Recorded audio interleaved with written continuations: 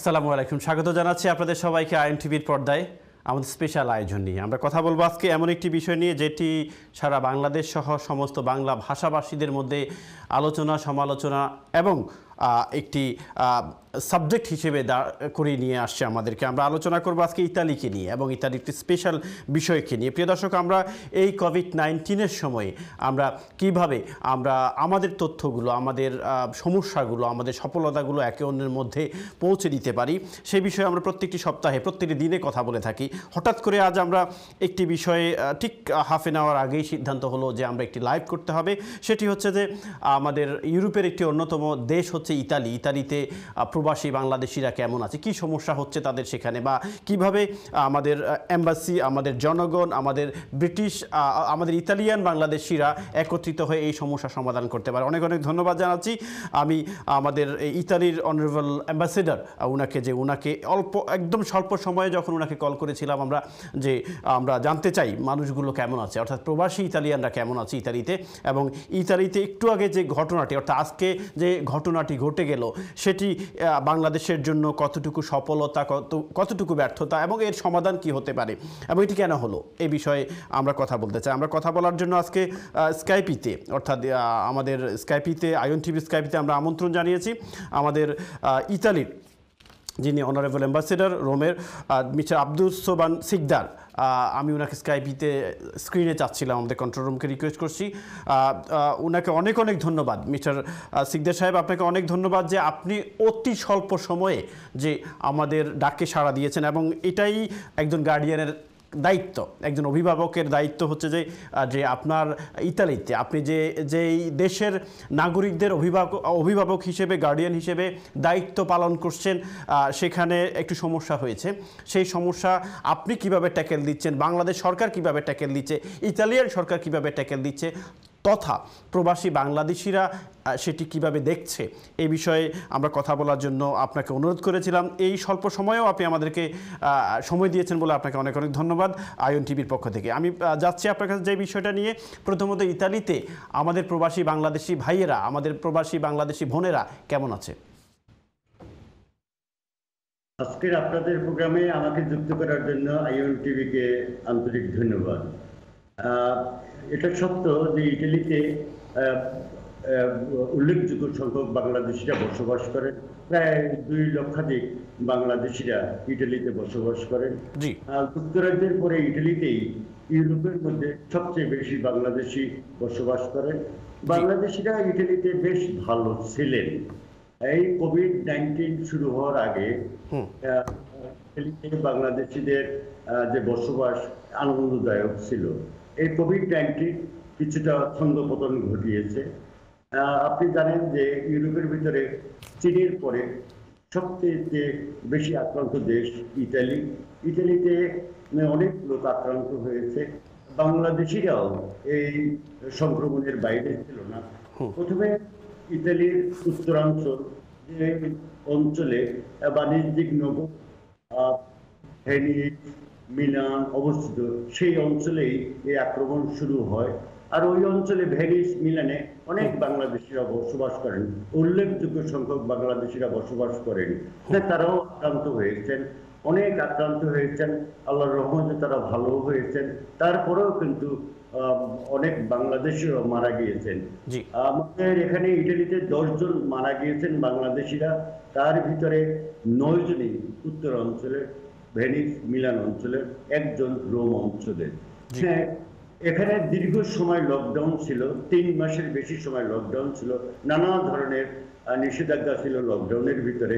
বাংলাদেশিরাও এখানে নানা ধরনের কাজের সাথে সংশ্লিষ্ট আছেন, তারাও কর্মহীন হয়ে পড়ে। সেই কারণে ইটালিতে বাংলাদেশিদের যে একটা ভালো অবস্থান ছিল, তারা নিয়মিত যে রেমিটেন্স বাংলাদেশে প্রেরণ করত, তাতেও একটা ছন্দপতন ঘটেছে। আস্তে আস্তে এই অবস্থার উন্নতি ঘটছে। এখন বাংলাদেশিরা আবার কাজে ফিরতে শুরু করেছে। তবে এখনো একেবারে পুরোপুরি যে স্বাভাবিক অবস্থা, সেটা কিন্তু ফিরে আসে নাই। সেজন্য বাংলাদেশিরা যখন লকডাউন ছিল, কিছু সংখ্যক বাংলাদেশিরা তাদের কাজ না থাকার জন্য বাংলাদেশে আত্মীয় স্বজনের সাথে সময় কাটানোর জন্য তারা বাংলাদেশে বাংলাদেশে গিয়েছেন। হ্যাঁ, কয়েকটা ফ্লাইটে বাংলাদেশে গিয়েছেন। তারপরে আবার বাংলাদেশে যখন এই করোনার সংক্রমণ শুরু হয়, সে কারণে বাংলাদেশও আবার প্রবাসীদেরকে, বিশেষ করে ইতালি প্রবাসীদেরকে বাংলাদেশে না যাওয়ার ব্যাপারে, অতি প্রয়োজন ছাড়া না যাওয়ার জন্য অনুরোধ করেছে। আমাদের পক্ষ থেকে, দূতাবাসের পক্ষ থেকেও বিশেষভাবে বারবার তাদেরকে অনুরোধ জানানো হয়েছে, যদি অতি প্রয়োজন না হয় তাইলে যেন এই সময়, দুর্যোগের সময় বাংলাদেশে না যান। কিন্তু যেটা হয়েছে, ইটালি থেকে ফ্লাইট বন্ধ থাকলেও অন্যান্য ফ্লাইট, সকল এয়ারলাইন্সের ফ্লাইট ইটালি থেকে বাংলাদেশে বন্ধ করে দেওয়া হলেও তারা অন্য পথে বাংলাদেশে গিয়েছেন। এই জন্য উল্লেখযোগ্য সংখ্যক ইটালি প্রবাসী কিন্তু বাংলাদেশে গিয়েছেন। বিশেষ করে লন্ডন থেকে তারা ফ্লাইট অ্যাভেল করেছেন, আবার অন্য দেশ থেকেও তারা ফ্লাইট অ্যাভেল করেছেন। এই জন্য আমরা জানি না, ইটালি থেকে যেতে পারে নাই, কিন্তু লন্ডন থেকে গেছে, ইউরোপের অন্য দেশ থেকে তারা বাংলাদেশে গিয়েছে। এই বিষয়ে আমরা কথা বলবো। আপনাকে প্রথমত আমি ধন্যবাদ জানাচ্ছি যে এই কোভিড-19 সময়ে আপনি কিন্তু ইতালিতে ছিলেন। ইতালিতে থেকে আমাদের প্রবাসী বাংলাদেশিদেরকে তাদেরকে বিভিন্ন প্রকার ইনস্ট্রাকশন, যে কিভাবে থাকতে হবে, কি করতে হবে এবং কিভাবে এই কোভিড-19কে মোকাবেলা করা যায় এই দুর্যোগের সময়, আপনি অনেক ইনস্ট্রাকশন দিয়েছেন। আপনার কাছে একটি প্রশ্ন, তার আগে আমি একজন কলার সাথে একটু কথা বলে আসি। কলার, আসসালামু আলাইকুম।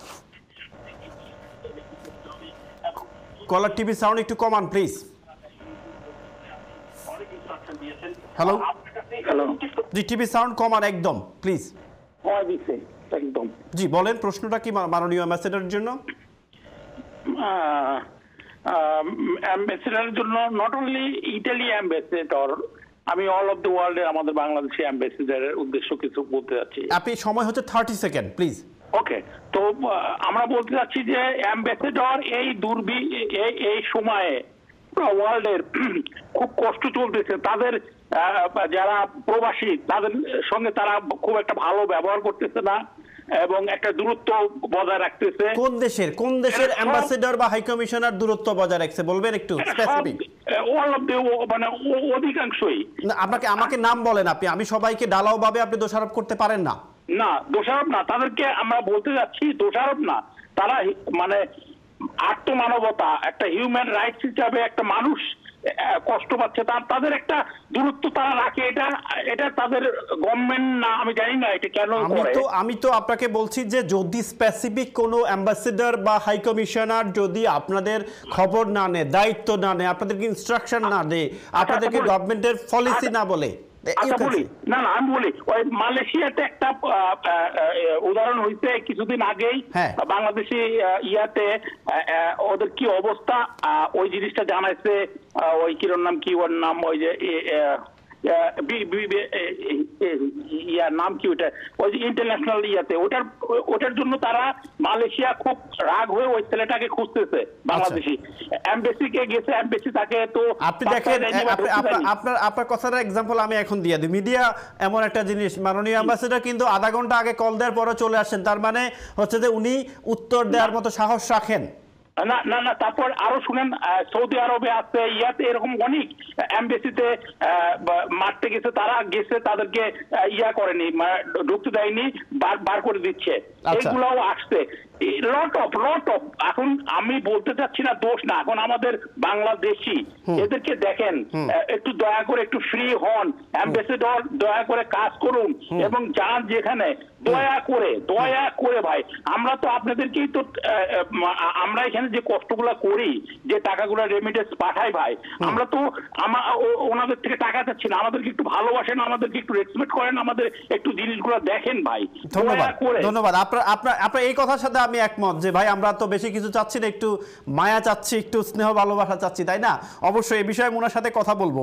এবং আপনারা যারা কল করবেন প্লিজ একটু সংক্ষেপে কল করবেন, সংক্ষেপে প্রশ্ন করবেন, সংক্ষেপে কথা বলবেন, তাহলে অনেককেই আমরা অ্যাকোমোডেট করতে পারবো। ধন্যবাদ। যাই হোক, আমি মাননীয় অ্যাম্বাসেডর, আপনার কাছে প্রশ্ন হচ্ছে যে ইতালি থেকে যে ভাইয়েরা বা আমাদের যে প্রবাসী ভাইয়েরা বাংলাদেশ ভিজিট করেছিল এবং তাদেরকে যেখানে সেলফ আইসোলেশনে রাখা হয়েছিল হাজি ক্যাম্পে, এবং তারা সেখানে বেশ আন্দোলন করেছিল এবং এটা নিয়ে তর্ক বিতর্ক আলোচনা সমালোচনা, সরকারের পক্ষ সরকারের বিপক্ষ একটি দ্বিমত তৈরি হয়েছে, দুই গ্রুপ তৈরি হয়েছে, এই বিষয়ে আপনার মন্তব্য কি? এটা সবাই জানে যে তাদেরকে আইসোলেশনে রাখার জন্য সরকারের পক্ষ থেকে অনুরোধ জানানো হয়েছিল, আর ওটা ছিল একটা মানে ফার্স্ট ফ্লাইট। আইসোলেশনে রাখার ব্যবস্থাও কিন্তু প্রথমবারের জন্য সরকারের পক্ষ থেকে করা হয়েছিল। তো হাজি ক্যাম্পে হয়তো বা পুরোপুরি হাজি ক্যাম্পটা প্রস্তুত ছিল না, সেজন্য অনেক প্রবাসী ভাইদের সেখানে মানে থাকতে কিছুটা মানে তারা চায়নি, তারা মানে দ্বিমত করেছেন। মানে ভালো ব্যবস্থা করা হয়েছে সরকারের পক্ষ থেকে, এরপরে ভালো ব্যবস্থা করা হয়েছে, এই বিষয়টা সমাধান হয়ে গেছে। কিন্তু এটাও সত্য যে আমাদের মাননীয় পররাষ্ট্রমন্ত্রী মহোদয় বলেছেন তার বক্তব্য অন্য সময় যে তারা যদি ওখানে থাকতেন তাইলে পরে কিন্তু এই যে সংক্রমণের যে একটা বিষয়, পরে যে একটা তাদের বিষয়ে একটা সন্দেহ মানুষের সৃষ্টি হয়েছে, সেটার সুযোগ থাকতো না। আমি আপনার কাছে ছোট্ট একটি প্রশ্ন, আপনি যে প্রশ্নটি হচ্ছে যে আমাদের ব্রিটেন থেকে যারা যাচ্ছে, অবশ্যই সেটি আমাদের ব্রিটেন যদি ব্রিটিশ বাংলাদেশি হোক অথবা এখানকার প্রবাসী হোক, যাদের এখানে যারা বাংলাদেশে যাচ্ছে, আমাদের হাইকমিশনার কিন্তু সেই ব্যবস্থা করবেন। আপনাদের ইতালি থেকে যারা হাজি ক্যাম্পে গিয়েছিলেন, এর আগে কি আপনার বাংলাদেশ এম্বাসি ইতালি থেকে কোনো প্রকার চেকিং করা হয়েছে কিনা, ব্যবস্থা নেওয়া হয়েছিল কোনো আলোচনা পররাষ্ট্র মন্ত্রণালয়ের সাথে যে আমার দেশে কিছু লোক যাচ্ছে এবং তাদেরকে আইসোলেশনে রাখা হবে 14 দিন, কিন্তু জায়গাটা কেমন, সেখানে কি ইঁদুর পাওয়া যাচ্ছে না তেলাপোকা পাওয়া যাচ্ছে, এটা কি আপনার হাইকমিশন বা আপনার এম্বাসি থেকে দেখা হয়েছে আগে? জি না, এটা হচ্ছে কি এই আমাদের এখান থেকে যে প্রবাসীরা গিয়েছিলেন সেটা রেগুলার ফ্লাইটে গিয়েছিলেন। সেই রেগুলার ফ্লাইট হওয়ার জন্য আমাদের তরফ থেকে এই ধরনের কোনো মানে পূর্ব আলোচনার দরকার ছিল না, রেগুলার ফ্লাইটে গেছে। যে স্পেশাল ফ্লাইট যায়, আপনার সাথে অবগতির জন্য বলছি, আমাদের এখানে যদি স্ট্যান্ডার্ড কোনো লোক থাকে বাংলাদেশি, যারা একেবারেই বাংলাদেশি, ইটালিয়ান বাংলাদেশি না, তারা যদি বেড়াতে এসে থাকেন, কোনো ট্রেনিং এর কাজে এসে, কোনো সরকারি কাজে এসে থাকেন, তাদেরকে এখান থেকে বাংলাদেশে ফেরত যাওয়ার যে বিষয়টা, সেটা রোম দূতাবাস দেখবে, এখানকার দূতাবাস দেখবে। আর বাংলাদেশ থেকে যখন কেউ আসবে তখন কিন্তু দেখবে ইটালির দূতাবাস, ঢাকা পররাষ্ট্র মন্ত্রণালয় এবং যে এয়ারলাইন কাজ করবে সেই এয়ারলাইন সম্মিলিতভাবে কাজ করবে। হ্যাঁ, কাজের একটা কিন্তু বিভাজন আছে। আর এখান থেকে যারা যাবে স্ট্যান্ডার্ড আটকা পড়া কোনো বাংলাদেশি যদি বাংলাদেশে যেতে হয়, আমরাও যেমন নোটিফাই করেছি এখানে কোনো বাংলাদেশি এভাবে বেড়াতে এসে বা অন্য কোনো কাজে এসে এখানে আটকা পড়েছেন কিনা, আমরা জেনেছি এখানে নগণ্য সংখ্যক ছিল। তাদেরকে অন্য লন্ডন থেকে যে আমাদের এখান থেকে কোনো এত অল্প সংখ্যক ছিল, তার জন্য একটা ফ্লাইট আয়োজন করা সম্ভব ছিল না, 9-10 জন ছিল। সেই জন্য তাদেরকে আমরা লন্ডনের যে স্পেশাল ফ্লাইট সেখানে আমরা অ্যাডজাস্ট করেছি। এটা আপনার করছে, কিন্তু মাননীয় অ্যাম্বাসেডর, প্রশ্ন হচ্ছে যে আমরা ইলেকট্রনিক্স অ্যান্ড প্রিন্ট মিডিয়াতে যে ইন্টারভিউগুলো আমরা দেখেছি, যে সেখানে তারা বলেছেন যে আমরা ইতালিয়ান পাসপোর্ট বা ইতালিয়ান ভিসার অধিকারী, আমরা এখানে আসছি, এখানে কিন্তু থাকার কোনো পরিবেশ নেই। সেই ক্ষেত্রে আপনি বা আপনার টিম কোনো দায়িত্ব পালন করছে কিনা ওই লোকগুলোকে ভালো জায়গায় রাখার জন্য, তাদের আন্দোলন থামানোর জন্য, তাদের কথা শোনার জন্য? না, এটা আমাদের কিন্তু আওতাধীন বিষয় নয়। বাংলাদেশে যারা গিয়েছেন এয়ারপোর্ট এবং স্বরাষ্ট্র মন্ত্রণালয়, পররাষ্ট্র মন্ত্রণালয়, তারাই এটা দেখভাল করার কথা। এখান থেকে আমাদের শুধুমাত্র, আর সেটা ছিল রেগুলার ফ্লাইট, এটা কোনো স্পেশাল ফ্লাইট ছিল না। স্পেশাল ফ্লাইটের ক্ষেত্রে এই ধরনের আলোচনার মানে অবকাশ থাকে, আর ওটা একেবারে রেগুলার ফ্লাইট ছিল। এরপরে অনেকগুলো ফ্লাইট গেছে, সেসব ফ্লাইটেও আমাদের কিন্তু মানে কোনো আলোচনার দরকার পড়ে নাই। ঢাকা থেকেই বিভিন্ন সংস্থা, মন্ত্রণালয়ের যারা আছেন তারা এটা দেখভাল করেছেন। এবং পরবর্তীতে ভালো ব্যবস্থারও সুযোগ করা হয়েছে এবং আপনার দুটো জায়গাকে ইয়ারমার্ক করা হয়েছে, সেখানে তাদেরকে রাখা হয়েছে। কোনো এই রাখার ব্যাপারে কোনো আপত্তি বা অনুযোগও আর আসে নাই। আমরা যেটা দেখলাম, এটা মাননীয় মন্ত্রীও কিন্তু পরবর্তীতে এটাকে উনি এক্সপ্লেইন করেছেন, উনি এটা কমেন্টস করেছেন, পরে উনি এক্সপ্লেইন করেছেন, ব্যাখ্যা করেছেন। হ্যাঁ, বাট আমার প্রশ্নটা হচ্ছে মাননীয় অ্যাম্বাসেডর, আপনি ইতালিতে আমি দেখছি আপনি করোনা ভাইরাসকে নিয়ে অনেক আপডেট দিচ্ছেন, অনেক কথা বলছেন এবং জনগণকে সতর্ক করছেন। এটা আমাদের টিভিতেও আপনার অনেকগুলা ফুটেজ আছে আমাদের কাছে, যে আপনি আমাদের প্রবাসী ইতালিয়ানদেরকে সতর্ক করে দিচ্ছেন কিভাবে থাকতে হবে, কি করতে হবে। কিন্তু প্রশ্ন হচ্ছে যে ইতালিয়ান একজন নাগরিক যদি বাংলাদেশে গিয়ে আটকা পড়ে, সেই ক্ষেত্রে তাদেরকে রক্ষণাবেক্ষণ, তাদেরকে সাপোর্ট দেওয়ার দায়িত্ব কি বাংলাদেশ এম্বাসি ইতালির আছে কিনা, আমার প্রশ্ন।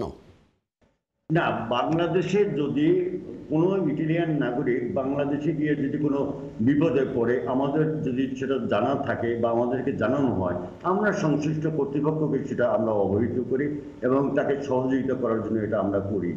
আর যে আসার যে ব্যাপারটা, সেটা কিন্তু তাদের যে পরিচয়, রেসিডেন্সি কার্ড এবং এখানে তাদের ইটালিয়ান যে ডকুমেন্ট আছে, সেগুলো যাচাই বাছাই করবে ইটালিয়ান এমবেসি ঢাকা। এটা আমাদের এখান থেকে কিন্তু করার কথা নয়। এটা সম্পূর্ণ এই যে স্পেশাল ফ্লাইটে যারা এসছেন তাদের বুকিং দেওয়া, তারা যে ইটালিয়ান নাগরিক সেটা আপনার শনাক্ত করা এবং কোন ফ্লাইটে তারা আসতে পারবেন এই অ্যারেঞ্জমেন্ট করা ইটালি এমবেসি ঢাকা করেছে। এটা সম্পূর্ণ কাজটা তারা করেছে। এটা আমাদের এখান থেকে মানে আপনাদের আর কোনো প্রকার এখানে লিয়াজো বা লিংক আপ নেই। একটা শুধুমাত্র স্পেশাল ফ্লাইটে আমাদের শুধুমাত্র একটা দায়িত্ব, সেটা হচ্ছে যে স্পেশাল ফ্লাইটে আসবে, আমাদের ঢাকার সাথে এখানে ইতালির সাথে কোনো রেগুলার ফ্লাইটের অনুমতি নাই।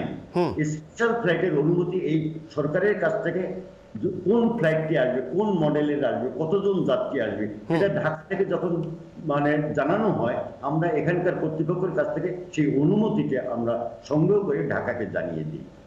ওকে, ধন্যবাদ। আমি বুঝতে পারছি কথাটা। আমি আপনার সাথে আরো কথা বলবো এই বিষয়টি, আরো অনেকগুলো বিষয় আছে। এই একটা আমি কথা বলতে চাই, এক ভাই যে প্রশ্ন করেছেন ভালো ব্যবহারের কথা, অনেক অ্যাম্বাসেডর এখানে প্রবাসীদের সাথে কথা বলেন না, আমি ওনার সাথে সম্পূর্ণ একমত। হয়তো বা কারো ভিতরে এমন আছে কিনা আমার জানা নাই, কিন্তু আমি আপনার সদয় অবগতির জন্য বলছি, আমার এমবেসিতে প্রতিদিন 200-র বেশি, 250 থেকে 300 লোক আসে। প্রতিটি নাগরিকের সাথে, প্রবাসীর সাথে আমার দেখা হয়। আমি অ্যাম্বাসেডর, অনেকে আমাকে চিনেন না, কিন্তু আমার সাথে কথা হয়। আর আমি প্রতিদিন কাউন্টারে যারা আসেন তাদেরকে কমপক্ষে 5 বার আমি সেখানে যাই, আমার সিসি ক্যামেরা থাকার পরেও। মানে আপনি যারা বিভিন্ন কাজে আসেন, বিভিন্ন কাজে যারা আসেন, এর অর্ধেকের বেশি লোক বা ম্যাক্সিমাম লোক আমাকে চিনেন না, আমি অ্যাম্বাসেডর, কিন্তু আমি তাদের সামনে হাজির হই। আমার কর্মকর্তারা কিভাবে কাজ, আমার সিসি ক্যামেরা থাকার পরেও আমি সশরীরে তাদেরকে দেখার জন্য, বাঙালি ভাইরা আসছেন, কারো কোনো সমস্যা আছে কিনা, আমি ন্যূনপক্ষে 5 বার নিচে যাই প্রতিদিন। এটা কোনো অ্যাম্বাসেডর যান কিনা আমার জানা নাই, কিন্তু আমি যাই। আমার সিসি ক্যামেরায় সব আমি দেখতে পারি, কিন্তু ফিজিক্যালি তাদেরকে দেখার জন্য আমি যাই। কোনো সমস্যা হলে আমি তাৎক্ষণিক সিদ্ধান্ত দিই এবং নিষ্ঠার সাথে আমার কর্মচারী সঠিকভাবে কাজ করছে দেয়, এটাও আমার একটা দেখার দায়িত্ব। সুতরাং তাদেরকে, প্রবাসীদেরকে যেমন দেখার দায়িত্ব, আবার আমি বারবার গেলে আমি কখন যাব সেটা আমার স্টাফরাও জানেন না। সুতরাং তারা সবসময়ের জন্য প্রস্তুত থাকেন, স্যার যে কোনো সময় আসতে পারে। মাননীয় অ্যাম্বাসেডর সাহেব, আমি আপনার অবশ্যই এটাই একজন অ্যাম্বাসেডর হওয়া উচিত। আমরা আরো কথা বলবো ছোট্ট একটি বিজ্ঞাপন বিরতির পর। আপনি আমাদের সাথে থাকুন। প্রিয় দর্শক, আমরা কথা বলছিলাম আমাদের ইতালির অনারেবল অ্যাম্বাসেডর। আপনি আমাকে শুনতে পাচ্ছেন? Thank you. আপনি ব্রেকে যাওয়ার আগে যে কথাগুলো বলছেন ভেরি ইন্টারেস্টিং। একজন অ্যাম্বাসেডর এই ধরনেরই হওয়া উচিত, যে প্রত্যেকটা সেক্টরকে ক্লোজলি মনিটর করা উচিত। আপনার কাছে আমার প্রশ্ন হচ্ছে যে এখানে একটি অভিযোগ এসেছে, আমার ফেসবুকে হাজারো কোয়েশ্চেন, বুঝছেন, এর মধ্যে টেলিফোনে অনেকে আছে, অনেকগুলো প্রশ্ন আসছে আপনার কাছে। আমি আসছি, তার আগে আমি একজন কলারের সাথে একটু কথা বলে আসি। কলার, আসসালামু আলাইকুম। আমরা কলারকে হারিয়ে ফেলছি। আপনারা যারা কল করবেন অনারেবল অ্যাম্বাসেডারের সাথে কথা বলার জন্য প্লিজ আপনারা টিভির সাউন্ড কমাবেন এবং তারপর আপনারা কথা বলেন। ডেফিনেটলি আমরা আপনাদেরকে কানেক্ট করার চেষ্টা করব এবং উনিও আপনাদের প্রশ্ন অ্যান্সার দেবে। মাননীয় অ্যাম্বাসেডর, প্রশ্ন হচ্ছে যে ত্রাণের টাকা, যে কোভিড-19 সময় ত্রাণের টাকা নিয়ে একটা কথা এসেছে এখানে, যে ত্রাণের টাকা সাধারণ ইতালি প্রবাসীদেরকে না দিয়ে কাদেরকে দিয়েছে এম্বাসি? আমরা সরকারকে, বাংলাদেশ সরকারকে ধন্যবাদ জানাই যে তারা অনেক, যেখানে প্রবাসী বাংলাদেশি আছে সেখানকার যারা অসুবিধায় আছে তাদেরকে কিছুটা আর্থিক সহায়তা দেওয়ার জন্য একটা অ্যামাউন্ট দিয়েছে। আমাদের রোমে এখানে 25 লক্ষ টাকা বরাদ্দ করা আছে টাকার হিসাবে। এখানে 2 লক্ষ লোক, এটা অনেকেই মানে কাজবিহীন অবস্থায় ছিলেন। আর যেহেতু আমরা কিভাবে নির্বাচন করব, এই কারণে আমরা এখানকার ইটালি সরকার যে নানা ধরনের ইনসেনটিভ দিয়েছেন, এই ইনসেনটিভের বাইরে কারা আছেন এদেরকে আমরা অনলাইনে আবেদন করার জন্য বলেছি। আমরা অনলাইনে আবেদন করার জন্য বলা হলে পরে তখন আবার লকডাউন ছিল, আমাদের সরাসরি কারোর সাথে যোগাযোগ করা সম্ভব ছিল না। আমরা অনলাইনে আবেদন আহ্বান করি, 2-3 দিনের ভিতরে প্রচুর সংখ্যক আবেদন আসে। এই আবেদনের ভিতরে আবার আমরা লক্ষ্য করলাম যে যেসব আমরা শর্ত দিয়েছি সেই শর্ত তারা পূরণ করছে কিনা, ভুল করছে কিনা, সেই জন্য যত হাজার আবেদন করছে আমাদের 2 জন অফিসার সেটাকে প্রত্যেক মানুষের সাথে যোগাযোগ করেছে, টেলিফোনে যোগাযোগ করে তাদেরকে নির্বাচন করেছে। নির্বাচন করে তারা কোথা থেকে আসবে, আমরা ফুড ভাউচারের মাধ্যমে এটা বিতরণের একটা ব্যবস্থা করেছি। আমরা এক জায়গায় নয়, আমরা রোমের আমাদের দূতাবাসের আওতাধীন যে এলাকা আছে সেখানে আমরা 15টা দোকান। তাহলে মাননীয় অ্যাম্বাসেডর, তাহলে এটা আসলো কেন ত্রাণের টাকা সঠিক জায়গায় যায়নি? কাদের এখানে ত্রাণের যে কয়জন লোক পেয়েছে, যেটা আমরা বারবার বলেছি, কারা পেয়েছে, কোন এলাকার কয়জন পেয়েছে, কোন দোকান থেকে নিয়েছে, এটা আমাদের দূতাবাসে সংরক্ষিত আছে। যে কোনো প্রবাসী ভাই এসে এটা চেক করে দিতে পারেন কে কে পেয়েছেন। মানে এটা সিলেকশনটা কিভাবে করছেন মাননীয় অ্যাম্বাসেডর? এটা সিলেকশন কিভাবে, এই যে আপনি ত্রাণের টাকা ডিস্ট্রিবিউট করেছেন, হাউ, মানে এটা কি আপনি অনলাইনে যারা করছে ওখান থেকে যারা আমার পরিচিত, আপনার পরিচিত তারা পেয়েছে, নাকি আপনি কোনো লটারি সিস্টেম করেছেন, নাকি কোন? কোনো লটারি সিস্টেম না, যারা একেবারে যাদেরকে এখানকার সরকারের অর্থাৎ কিনা যারা অবৈধ, যাদেরকে আনডকুমেন্টেড যারা বলি, সব আনডকুমেন্টেড যারা এখানকার সরকারের কোনো ইনসেনটিভ প্যাকেজের আওতায় আসে নাই, শুধুমাত্র তাদেরকে নির্বাচন করা হয়েছে। তবে এই ধরনের আনডকুমেন্টেড সংখ্যা তো অনেক বেশি। আমরা মানে 20 কেজি চাল, 4 কেজি পেঁয়াজ, 5 কেজি আলু, 2 লিটার তেল, 1 লিটার ডাল, 1 লিটার লবণ, এইরকম একটা আইটেম প্যাকেজ আমরা দিয়েছি। সেই প্যাকেজে আমরা এই 25 লক্ষ টাকাতে মানে আমরা, বাট এখানে একটা কমেন্টস আমাদের একটা কমেন্টস আসছে যে এটা নাকি অনেকে এটা নাকি পায় নাই, এই ত্রাণের টাকা নাকি পায় নাই মাননীয় অ্যাম্বাসেডর। টাকা কেউ পাবে না, শুধু আইটেম পেয়েছে। আইটেম পায় নাই অনেকে বলছে, আইটেম পেয়েছে। আর যদি আইটেম পেয়েছে, কোনো অর্থ দেওয়া হয়নি, ওকে, অর্থ দোকানিকে দেওয়া হয়েছে। 15টা দোকান নির্বাচন করা হয়েছে বিভিন্ন শহরে, এই 15টা দোকানের লোকদেরকে টাকা দেওয়া হয়েছে আর মানুষটা মানে আইটেমটা পেয়েছে। এবং ওনারা এই যারা পেয়েছে তারা নাকি আপনার খুব পরিচিত লোক, এটা কি সত্যি? আমার এই যদি একজন লোক পরিচিত কেউ বলতে পারে, আমি তাইলে তাকে ধন্যবাদ। আমি আসছি আপনার কাছে আবার, আমি একজন কলারের সাথে কথা বলি। আমার মানে পরিচিত বা আমার সাথে যদি দেখা হয়ে থাকে বা আমার দূতাবাসের কারোর সাথে যদি দেখা হয়ে থাকে কোনো লোকের যারা পেয়েছে, এরকম কেউ প্রমাণ দিতে পারলে। ধন্যবাদ। আমি আসছি অনারেবল অ্যাম্বাসেডর, আমি একজন কলারের সাথে একটু কথা বলি। আমরা পেপারেও দিতে পারতাম, কিন্তু তারা আবার আমি দিতে চাইছিলাম যে কারা কারা পেয়েছে এটা আমরা একটা মানে পত্রিকায় প্রকাশের ব্যবস্থা করতে পারতাম। হ্যাঁ, আমাদের ওয়েবসাইটে আমরা দিতে পারতাম, কিন্তু অনেকে বলে যারা পেয়েছে তারা আবার এইটা তাদের নামটা যদি দেওয়া হয় কেমন হয়। রাইট, এটা ওপেন করা উচিত না, এটা ওপেন করা উচিত না। ধন্যবাদ। আমি আসছি আপনার কাছে একজন কলার সাথে কথা বলে। কলার, আসসালামু আলাইকুম। কলার, আসসালামু আলাইকুম। কলার শুনতে পাচ্ছেন আপনি? টিভি সাউন্ড কমান, আপনারা যারা কল দিচ্ছেন প্লিজ। হ্যালো, আমি শুনতে পাচ্ছি না আপনাকে ক্লিয়ারলি। আপনাকে ধন্যবাদ। আমি আমি আমি যাব, আপনারা যারা কল করবেন আবারও বলছি প্লিজ, আমরা অনেকগুলো বিষয় ডিসকাস করতে চাচ্ছি, কিন্তু আপনারা যদি এইভাবে সময় নষ্ট করেন তাহলে হবে না। আপনারা কল করবেন স্পেসিফিক এবং টিভি সাউন্ড কমিয়ে। মাননীয় অ্যাম্বাসেডর একটি প্রশ্ন করেছেন যে এই ত্রাণ কোন কোন শহরে পেয়েছে, ইতালির কোন কোন শহরে দেওয়া হয়েছে? এটা রোমে দেওয়া হয়েছে, আনকুনায় দেওয়া হয়েছে, সিসিলিতে দেওয়া হয়েছে। সিসিলির দুইটা অংশ, একটা হচ্ছে পালের্মো আর একটা কাতানিয়া, বাড়ি, ফ্লোরেন্স, এই আমাদের মোট 7টা শহর দেওয়া হয়েছে। আচ্ছা, এটা কি কোনো দলীয় কোনো দলকে কোনো প্রায়োরিটি দেওয়া হয়েছে কিনা একজন প্রশ্ন করেছেন। একেবারে সত্য নয়। এই মানে এই ত্রাণ বিতরণের ক্ষেত্রে দলীয় কোনো মানে বিষয়কে গুরুত্ব দেওয়া হয়নি। আচ্ছা, ধন্যবাদ। আমি দলের কোনো দলের কোনো নেতৃবৃন্দের মধ্যে থেকে কেউ কোনো সুপারিশ করেনি।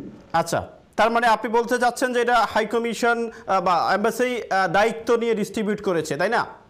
একেবারে এমবিসি দায়িত্ব দিয়ে ডিস্ট্রিবিউট করেছে এবং মানে এই বিষয়ে আমি বলতে পারি শতভাগ মানে সততার সাথে নিষ্ঠার সাথে এটা করা হয়েছে। যারা জেনুইন পাওয়ার যোগ্য তাদেরকে দেওয়া হয়েছে। তবে একটা কথা, এখানে আরো অনেক বেশি লোক ছিল যাদেরকে আমরা দিচ্ছি, এইরকম আরো কিন্তু অনেক লোক ছিল। অ্যামাউন্ট যদি বেশি হতো হয়তো বা আমরা সেই ধরনের অ্যামাউন্ট মানে সরকারের কাছ থেকে পাওয়া সম্ভব নয়, আর সকল মানুষকে খুশি করাও সম্ভব নয়। একজন দর্শক প্রশ্ন করেছেন যে ভেনিসে কারোর সাথে যোগাযোগ করা হয়নি, এটি কি সত্যি? ভেনিসে আমি বলেছি পালের্মো, ও ভেনিস আমার এলাকা নয়, সরি ভেনিস আমি বলছি। উনি বলছেন ভেনিসে যোগাযোগ করা হয়নি ত্রাণের ব্যাপারে। না, ট্রেনের ব্যাপারে আমরা তার সাথে যোগাযোগ, ভেনিস, মিলান, আমাদের এটা দুইটা ভাগ ছিল। এটা হলে কি আমাদের কনসুলেট আছে একটা মিলানে, মিলান কনসুলেট থেকে যোগাযোগ করবে। ধন্যবাদ। আমি একজন কলার কাছে যাচ্ছি। কলার, আসসালামু আলাইকুম। আসসালামু আলাইকুম। জি, আপনার প্রশ্নটা কি অনারেবল অ্যাম্বাসেডরের জন্য? জি, আমার প্রশ্ন হলো, আমি টানের কথা বলবো না, আমি আজকে একটা খবর দেখলাম যে বাংলাদেশ থেকে যে ফ্লাইট গুলোতে আসতেছে ঢাকাতে, বা যে প্যাসেঞ্জার গুলো ফ্লাইটে আসতেছে, তো বাংলাদেশ সরকার যে কোভিড-19 মাধ্যমে এই পরিস্থিতিতে যে যাত্রীগুলো আসতেছে, তারা ফলস সার্টিফিকেট নিয়ে বাংলাদেশ থেকে আসতেছে এবং ফুমুচিনি এয়ারপোর্টে আমরা পরপর 2টা ফ্লাইট দেখলাম গুলোতে। এই ব্যাপারে বাংলাদেশ সরকারের করণীয় কি বা কি করা উচিত ছিল? তা আমাদের মান সম্মান গুলো কোথায় গিয়ে ঠেকলো? এই 2 নাম্বার সার্টিফিকেট নিয়ে যে এরা যে আসলো 143 জন যাত্রী, তার মধ্যে থেকে অনলি যারা পাসপোর্টধারী ছিল, ইটালিয়ান পাসপোর্টধারী, তাদেরকে রাখা হইলো, বাকিদেরকে এই কাতার এয়ারলাইন্সে ব্যাক করা হইলো। এটা কি দেশের ভাবমূর্তি করতে হয় নাই? আর একজন অ্যাম্বাসেডর হিসেবে মাননীয় অ্যাম্বাসেডরকে আমি বলবো যে আপনার কি দায়িত্ব ছিল এখানে, এটা জানার জন্য আমি ধন্যবাদ আপনাকে। ধন্যবাদ সম্মানিত কলার। মাননীয় অ্যাম্বাসেডর, বিষয়টা আমি আরেকটু পরে যেতাম, কিন্তু কলার সহ্য করতে পারেননি, তাই উনি আগেই প্রশ্ন করে ফেলেছেন। আপনার ভূমিকা কি ছিল? দেশের ভাবমূর্তি কি নষ্ট হয়নি নকল সার্টিফিকেট দিয়ে যারা অ্যাপ্লাই করেছেন, কোভিড-19 নকল সার্টিফিকেট দিয়ে? আজকের যে ঘটনাটা সেটা আমি মনে করি অনাকাঙ্ক্ষিত ঘটনা। গতকালই ইতালি সরকার এবং বিকেলের দিকে 1 সপ্তাহের জন্য, আজকের সকাল থেকে শুরু হওয়া 1 সপ্তাহের জন্য বাংলাদেশ থেকে সকল ফ্লাইট বাতিল ঘোষণা করেছে। জি, এই বাংলাদেশ থেকে যে স্পেশাল ফ্লাইট একটা আসার কথা ছিল সেটাও বাতিল হয়েছে। সুতরাং এই যে যেটাই এসছে বাতিল 125 জন যাত্রীকে কিন্তু তারা পুশব্যাক করছে, অর্থাৎ দেশে ফেরত পাঠিয়েছে। এটা এখানে আজকে কিন্তু 2টা ফ্লাইট আসছে ঢাকাতে, বাংলাদেশি প্যাসেঞ্জারের 2টা ফ্লাইট আসছে, একটা মিলানে আসছে, একটা রোমে আসছে। যেটা 2টা ফ্লাইট একই সময় আসছে। হ্যাঁ, যেটা মিলানে আসছে 12:54-তে, আর আমাদের রোমে যেটা আসে 1:05-এ। এইটা আপনার প্যাসেঞ্জার নামতে নামতে হয়তো বা 2টা বেজে গেছে আর কি। আমরা খবর পাইছি 2:45 থেকে 3টার সময় আমরা খবর পেয়েছি এইরকম যে 2টা রোমে একটা ফ্লাইট আসছে। পরে আমি খবর পেলাম যে মিলেনেও একটা ফ্লাইট আছে এবং তাদের ইমিগ্রেশন ফর্ম পূরণ করা হয়েছে। ধারণা করা হয়েছিল ওই যারা প্যাসেঞ্জার তাদের আত্মীয় স্বজন আমাদের সাথে যোগাযোগ করেছে। এই আত্মীয় স্বজনের মাধ্যমে আমরা জানতে পেরেছি, আমাদেরকে অন্য কোনো সোর্স থেকে আমরা জানতে পারিনি। সাথে সাথে আমরা আমাদের যে যোগাযোগের মাধ্যম পররাষ্ট্র মন্ত্রণালয়ের সাথে আমরা যোগাযোগ করেছি যে এই ধরনের 2টা ফ্লাইট আসছে এবং তাদের এখানে ইমিগ্রেশন ক্রস করার ব্যাপারে সমস্যা হচ্ছে, যেহেতু এটা তারা জানে না এয়ারলাইন্সেরই দায়িত্ব ছিল। জি বলেন, এয়ারলাইন্সের সাসপেন্ড করা হয়েছে ফ্লাইট, ততক্ষণে হয়তো ঢাকা থেকে তারা মানে তাদেরকে কেন ফেরত পাঠানো হলো? মাননীয় অ্যাম্বাসেডর প্রশ্ন সরাসরি, তাদেরকে কি কারণে ফেরত পাঠানো হলো? একটাই, এখানে আমাদের যোগাযোগ করেছি তারা এখানে স্বাস্থ্য বিভাগের অনমনি। জি বলেন। বাংলাদেশিদের ভিতরে করোনা এই যে কোভিড-19 সংক্রমণের হার বেশ বেড়েছে, আর বিশেষ করে 6 তারিখে যে ফ্লাইটটা আসছে সেই ফ্লাইটের ভিতরে অনেক বেশি সংক্রমণ পাওয়া গেছে। অর্থাৎ কিনা এই যে মাত্র এই যে 6 তারিখের ফ্লাইটে যারা আসছে মাননীয় অ্যাম্বাসেডর, তারা কিন্তু কোভিড-19 এর টেস্ট করা সার্টিফিকেট নিয়ে আসছে। যেই লোকটা সার্টিফিকেট নিয়ে এসে বলছে যে আমি ঠিক আছি, কিন্তু যখন আপনার ইমিগ্রেশন ক্রস করতে তারা টেস্ট করলো, বললো যে না ইউ আর পজিটিভ, তো সেই ক্ষেত্রে এই দায়ভার কে নিবে? এই বিষয়টায় আমার অবজারভেশন আছে। আমি যে আইসোলেশনে থাকা 4 জন যাত্রীর সাথে কথা বলেছি, তাদের জানতে চেষ্টা করেছি যে আপনারা কি কোনো সার্টিফিকেট মানে কোভিড নেগেটিভ সার্টিফিকেট নিয়ে আসেন? এই 4 জনের কেউই সার্টিফিকেট নিয়ে আসে না, কারণ কোনো যাত্রীর জন্য, স্পেশাল ফ্লাইটের কোনো যাত্রীর জন্য কোভিড-19 নেগেটিভ সার্টিফিকেট আনতে হবে এমন কোনো শর্ত ছিল না। তার মানে কি বাংলাদেশ থেকে তাদেরকে যখন বিমানে উঠাচ্ছে ভুয়া সার্টিফিকেট আনা হয়েছে। এখানে যারা পজিটিভ শনাক্ত হয়েছে, যা এখানে করা হয়েছে রোম এয়ারপোর্টের বিষয়ে আমি বলতে পারি, সকল যাত্রীর পরীক্ষা টেস্ট করা হয়েছে। এই টেস্টে তারা কেউ পজিটিভ কেউ নেগেটিভ ধরা পড়েছে। আমরা যতটুকু জানি, আপনি কি কতজন নেগেটিভ কতজন পজিটিভ সেটা জানেন মাননীয় অ্যাম্বাসেডর? জি আমি জানি, এ পর্যন্ত ওই ফ্লাইটের 36 জন পজিটিভ হয়েছে। আচ্ছা, এক ফ্লাইটে ওই ফ্লাইটের 6 তারিখের ফ্লাইটে 36 জন পজিটিভ হয়েছে। এটা কি আপনি মনে করেন এই যে লোকগুলাকে যে ঢাকায় ফেরত দিচ্ছে তাদের কি অবস্থা হবে? আমাকে একজন সম্মানিত ভিউয়ার্স লিখেছেন যে ভাই ইতালিয়ানরা মানে যারা মানে ইতালিয়ান যারা নট এশিয়ান ইতালিয়ান যারা, তারা নাকি আমাদের বাংলাদেশি ইতালিয়ানদেরকে দেখলে বয়কট করছে, অ্যাভয়েড করছে, দোকানে যাচ্ছে না। তো এই দায়ভার কে নেবে? এটা ঠিক মানে ওই ধরনের মানে যে বিরূপ মনোভাব, সেটা আমি মনে করি না। কারণ হচ্ছে যে বাংলাদেশিদের আপনি জানেন যে একটা সহজত মানে প্রবৃত্তি হলো, তারা এই স্বাস্থ্যবিধিকে কিন্তু অত্যন্ত গুরুত্বের সাথে যেভাবে মানা উচিত সেটা অনেক সময় তারা কিন্তু গুরুত্বের সাথে নেন না। এই কারণে ধারণা করা হচ্ছে এই স্বাস্থ্যবিধি সঠিকভাবে না মানার জন্য, এই ধরনের প্রবণতা থাকার জন্য বাংলাদেশিদের ভিতরে সংক্রমণের হার বৃদ্ধি পেয়েছে। সেজন্য হয়তো বা হতে পারে, কিন্তু এমনি স্বাভাবিকভাবে ইটালিয়ানরা যে বাংলাদেশিদেরকে অন্যভাবে দেখেন এমনটা আমি আপনাকে একটু বলি, আপনি নিজেই চিন্তা করুন, যদি আপনি মনে করেন যে আপনার বাসায় একজনের আল্লাহ না করুক কোভিড পজিটিভ, আপনি তার সামনে যাবেন না, আপনি তার থেকে দূরে থেকে নিজেকে রক্ষা করবেন এবং তাকে সেবা করবেন। সেইভাবে বাংলাদেশ থেকে যে ফ্লাইটগুলো আসছে ম্যাক্সিমাম তারা অনেক অংশে পেল পজিটিভ এবং এরপর থেকে তারা পুশব্যাক শুরু করলো। এটি বাংলাদেশের জন্য লজ্জাজনক নয় কি? এবং এটি ইতালিতে যারা ব্যবসা করছে বাঙালিরা, তাদের দোকানটাকে, তাদের ব্যবসাটাকে বয়কট করবে না ইতালিয়ানরা? এটা হয়েছে একটা ঘটনা এরকম হয়েছে, ফ্লাইটে আসছে, স্পেশাল ফ্লাইটে আসছে, একজন যে রেস্টুরেন্টে কাজ করতেন তার পজিটিভ শনাক্ত হয়েছে, ওই দোকান রেস্টুরেন্ট বন্ধ করে দেওয়া হয়েছে। এমনকি যে মালিক এবং অন্যান্য যে স্টাফ আছে তাদেরকেও আইসোলেশনে থাকার নির্দেশ দেওয়া হয়েছে। ঠিক এইভাবে এমন একটা ঘটনা আমাদের দূতাবাসে হয়েছে গত 22 তারিখে। একজন মানে কনসুলার সার্ভিস দিতে আসছেন, তা ওনার অ্যাপয়েন্টমেন্ট ছিল না, উনি বাইরে ছিলেন, বাইরে ছিলেন, কিন্তু ওনার পজিটিভ ধরা পড়েছে। যখন উনি হসপিটালে গেছেন তখন হসপিটালের দিকে যখন জানতে চাই যে কোথায় কোথায় উনি 2-3 দিনে গিয়েছেন, নানা জায়গার মধ্যে উনি আমাদের দূতাবাসের কথাও বলেছেন। দূতাবাস করেছে ওই 22 তারিখে যত মানুষ আসছে তাদের তালিকা আমাদের কাছে চেয়েছে এবং সকল মানুষকে 14 দিনের আইসোলেশন থাকার জন্য দেওয়া হয়েছে। ধন্যবাদ অ্যাম্বাসেডর, অনারেবল অ্যাম্বাসেডর। আমি একজন কলার সাথে একটু কথা বলে আসি। কলার, আসসালামু আলাইকুম। জি, আপনার প্রশ্নটা কি? জি ভাই, আমার অভিমত লেখা যে আপনারা হইলেন আমি ইটালি থেকে যে অত মানুষ আসতে পারে ফেরত দিয়ে দিচ্ছি, কিন্তু দোষ মানাবার লাগা ইটালিয়ান এম্বাসিডার না, সব দোষ লেখা বাংলাদেশ সরকার ওর বুঝবে না। বাংলাদেশ সরকার বর্তমানে সকল ডুপ্লিকেট সার্টিফিকেট দেখ ছাড়া দিলে এটা তো সরকার দিচ্ছে না, আপনি সরকারকে কেন ব্লেম দিচ্ছেন? এই ডুপ্লিকেট সার্টিফিকেট কি সরকার দিচ্ছে? যারা যারা টেস্ট করে এরা বুঝছেন, রাইট, দেখা নিউজের মাঝে বুঝছেন, কিন্তু তারা কোনো দোষ নাই, দোষ তো বাংলাদেশ থেকে সকল প্রবলেম।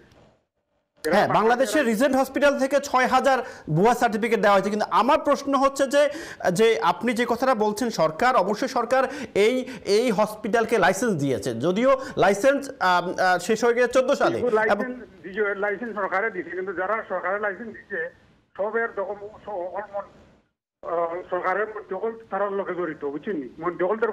এমন কোনো কথা এখন পর্যন্ত আমরা প্রমাণ পাই না, তাই আমরা বলতে পারি না যে সরকার জড়িত। আমরা জানি মিস্টার শাহেদ যে রিজেন্ট হসপিটালের মালিক, সে জড়িত। এখন সে কিভাবে কোভিড-19 এর টেস্টের কন্ট্রাক্ট পেল, দ্যাটস দ্য কোশ্চেন। তার ফটো কিন্তু আওয়ামী লীগের এরার সাথে তার ফটো আছে, বুঝছেন? আওয়ামী লীগের যে প্রধানমন্ত্রী ওবায়দুল কাদের এরার সাথে ফটো আছে। না, আমরা ফটো থাকলেই যে আপনার ফটো থাকলে আপনি বলতে পারেন না যে সরকার জড়িত, বুঝছেন? ফটো তো সবার সাথে থাকতে পারে, তাই না? তারপরে এটা আছে না। আচ্ছা, ধন্যবাদ আপনাকে, ধন্যবাদ। অবশ্যই এটা মর্মাহত যে 6000 কোভিড-19 এর ভুয়া রিপোর্ট বের হয়েছে। আপনাকে ধন্যবাদ। যারা কল করবেন সরাসরি প্রশ্ন করবেন প্লিজ। মাননীয় অ্যাম্বাসেডর, যে বিষয়টা 125 জন লোককে ফেরত পাঠানো হলো, এই বিষয়ে আপনার এম্বাসি কি ব্যবস্থা গ্রহণ করেছে? আমরা তাদেরকে টেস্ট করে যারা যদি কারো পজিটিভ পাওয়া যায় তাকে ট্রিটমেন্টের জন্য পাঠানো এবং না, তাদেরকে ফেরত পাঠানো হয়েছে 125 জনকে, কিন্তু আমরা 2 ঘন্টার সময় 3 ঘন্টার সময় পেয়েছি তারা এখানে আসার পরে। আমরা আমাদের পক্ষ থেকে যেটুকু করার সেটা আমরা করেছি। আমরা করে তো রাখতে পারেন না আপনারা, ওদেরকে তো ফেরত পাঠিয়ে দেওয়া হয়েছে। রাখতে পারিনি কারণ এখানে যে স্বাস্থ্য বিভাগ তাদেরকে এখানে রেখে যে স্বাস্থ্য ঝুঁকি হবে সেটা তারা মানে নিতে রাজি হননি। নাকি তারা নিতে রাজি হন না স্বাস্থ্য ঝুঁকির কারণে, নাকি আমি শুনছি বাংলাদেশে কোভিড-19 এর ভুয়া সার্টিফিকেট বিক্রি হচ্ছে, এই তথ্যটা ইন্টারন্যাশনাল মিডিয়াতে আসার পরে তারা বয়কট শুরু করছে, কোনটি? না, এটা কোভিড-19 এখানে কোনো শর্ত ছিল না। আপনি কি জানেন কিনা যে অনলি যাদের ইতালিয়ান পাসপোর্ট ছিল তাদের মনে 14 জনকে এন্ট্রি দেওয়া হয়েছে, প্লাস একজন প্রেগন্যান্ট মহিলা, 14 জনকে দিয়েছে, আর একজন প্রেগন্যান্ট মহিলা। এয়ারপোর্টের সার্টিফিকেট, নেগেটিভ সার্টিফিকেট দেখতে চায় না, কারণ এটা কোনো শর্ত ছিল না। এটা অ্যাকচুয়ালি মিডিয়াতে ব্যাপকভাবে প্রচারিত হয়েছে। 125 জনের কয়জনকে টেস্ট করছে মাননীয় অ্যাম্বাসেডর? আমার মনে হয় তো সবাইকে টেস্ট করে নাই, আজকে কাউকে টেস্ট করা হয়নি, ফেরত পাঠানো হয়েছে। শুধু ফেরত পাঠানো, যেহেতু ফ্লাইট সাসপেন্ডেড আছে। না, ফেরত পাঠানোর কারণটা কি? ফেরত পাঠানোর কারণটা কি ফ্লাইট সাসপেন্ডেড নাকি? ফ্লাইট সাসপেন্ড করেছে, কোনো ফ্লাইটকে তারা অ্যালাউ করবে না। আচ্ছা, এই কারণেই শুধু ফেরত পাঠানো হয়েছে। এই কারণেই যদি তারা আগে ডিক্লেয়ার করেছে ফ্লাইট সাসপেন্ডেড থাকবে, সুতরাং সাসপেন্ডেড ঘোষণা করার পরেও কেন আসলো ফ্লাইট, সেই জন্য তারা ফেরত। এটা দায়িত্ব কে নেবে? এটা এয়ারলাইন্স, এটা তো আমাদের বিষয় না। এটা তো রেগুলার ফ্লাইট ছিল, এটা রেগুলার ফ্লাইট ছিল। রেগুলার ফ্লাইট চলতে পারবে কি না পারবে এটা এয়ারলাইন্সের বিষয়, যে এয়ারলাইন্স এটা জেনে এটা তার ফ্লাই করার কথা। আপনি কি আজকের ইতালি পত্রিকা, আজকের ইতালিয়ান অর্থাৎ আপনার ইতালিয়ান বাংলাদেশের ইতালিয়ান পত্রিকাতে এবং ইতালিয়ান মিডিয়াতে অনেকগুলো নিউজ আসছে, আপনি নিশ্চয়ই দেখছেন যে বাংলাদেশের কোভিড-19 এর রেজাল্ট নিয়ে, এই কারণেই তারা ফ্লাইটগুলোকে পুশব্যাক করছে, পড়ছে নিশ্চয়ই। এটা হ্যাঁ, আমি দেখেছি। তো আপনি দেখলে, আপনি আমাকে একটু আগে বললেন যে ফ্লাইট সাসপেন্ড হয়েছে বলেই তাদেরকে পুশব্যাক করা হয়েছে, দেশে পাঠানো হয়েছে। এখন আবার ইতালিয়ান ন্যাশনাল পত্রিকাতে আসছে এই যে ভুয়া সার্টিফিকেট, এখানে সার্টিফিকেট ভুয়া বা সঠিক এটা যদি পরীক্ষা করা হয়, দরকার হয়, শর্ত দেওয়া যদি থাকতো যে ফ্লাইটের সব যাত্রীদেরকে সার্টিফিকেট সঙ্গে নিয়ে আসতে হবে, না এরকম কোনো শর্ত ছিল না। আমার সার্টিফিকেট না, আমার প্রশ্ন, তারা তো টেস্টই করেনি, তারা সার্টিফিকেটও চেক করেনি। যখন বলা হবে, আমি আপনাকে বলি একটা কথা মাননীয় অ্যাম্বাসেডর, যে যখন এদেশে স্টুডেন্ট ভিসার কথা বলা হচ্ছে, 10 জন অপরাধ করছে বলে সবাইকে গণহারে সাজা দেওয়া হয়েছে। যখন বলা হয়েছে বাংলাদেশ থেকে এটা পাওয়া যাচ্ছে, তখন সবাইকে ব্ল্যাক লিস্টেড করা হয়েছে। এখন আমার প্রশ্ন, 125 জনকে তো পুশব্যাক করা হয়েছে বিকজ অফ বাংলাদেশে করোনা ভাইরাস নিয়ে যে একটা বিতর্ক তৈরি হয়েছে, টেস্ট নিয়ে যে একটা বিতর্ক তৈরি হয়েছে, সেজন্যই পুশব্যাক করা হয়েছে, তাই নয় কি? এটি ইতালির আজকে ন্যাশনাল পত্রিকাতে এসেছে। হ্যাঁ, ইটালি ন্যাশনাল পত্রিকায় এসেছে। তো ইতালির ন্যাশনাল পত্রিকা যদি মিথ্যে খবর দেয়, আপনারা এম্বাসিকে এটা তাদেরকে প্রতিবাদ করেন যে দ্যাটস রং, যে ফ্লাইট সাসপেন্ড হয়েছে বলেই কিন্তু তাদেরকে পুশব্যাক করা হয়েছে, নট কোভিড-19 রেজাল্ট অথবা কোভিড-19 তথ্য। না, আমরা এই বিষয়গুলো, এটা রেগুলার ফ্লাইট ছিল, আমরা প্রিপেয়ার্ড ছিলাম। আপনি আমার কথাটা আমি আপনাকে বুঝাতে পারিনি। আমার প্রশ্ন হচ্ছে যে আজকে 125 জনকে পুশব্যাক করা হয়েছে বিকজ অফ বাংলাদেশে কোভিড-19 নিয়ে বিতর্ক চলছে, স্পেশালি রিজেন্ট হসপিটালে যে টেস্ট করা হয়েছে সে বিষয়ে।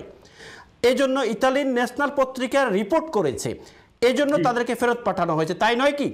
হ্যাঁ, রিপোর্ট করেছে। হ্যাঁ, এখানের পত্রিকায় এটা রিপোর্ট। তার মানে দেয়ার ইজ নাথিং, এখানে ফ্লাইট সাসপেনশনের কোনো রিলেশন না। রিলেশন হচ্ছে আমাদের যে বাংলাদেশে COVID-19 result, test result report করেছে। Thank you.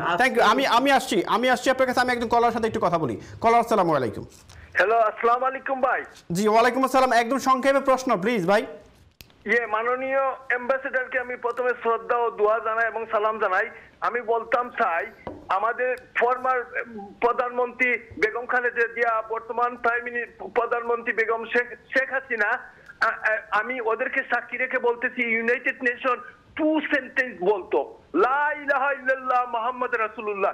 এটা যদি বলে সারা পৃথিবীর সব পয়সা, খানি, মেডিসিন সবকিছু চলে যাবে। ধন্যবাদ আপনাকে শফিক সাহেব, ধন্যবাদ আপনাকে, ধন্যবাদ। প্লিজ আমরা মানে এই বিষয়ে শুনতে যাচ্ছিলাম। তো মাননীয় অ্যাম্বাসেডর, আমার প্রশ্ন হচ্ছে যে এটি কি দেশের ভাবমূর্তি নষ্ট করে নাই যে 125 জন কে ফুস করা হয়েছে? আমি আসছি আপনার কাছে, তার আগে একজন কলারকে কথা বলে আছে। কলার, আসসালামু আলাইকুম।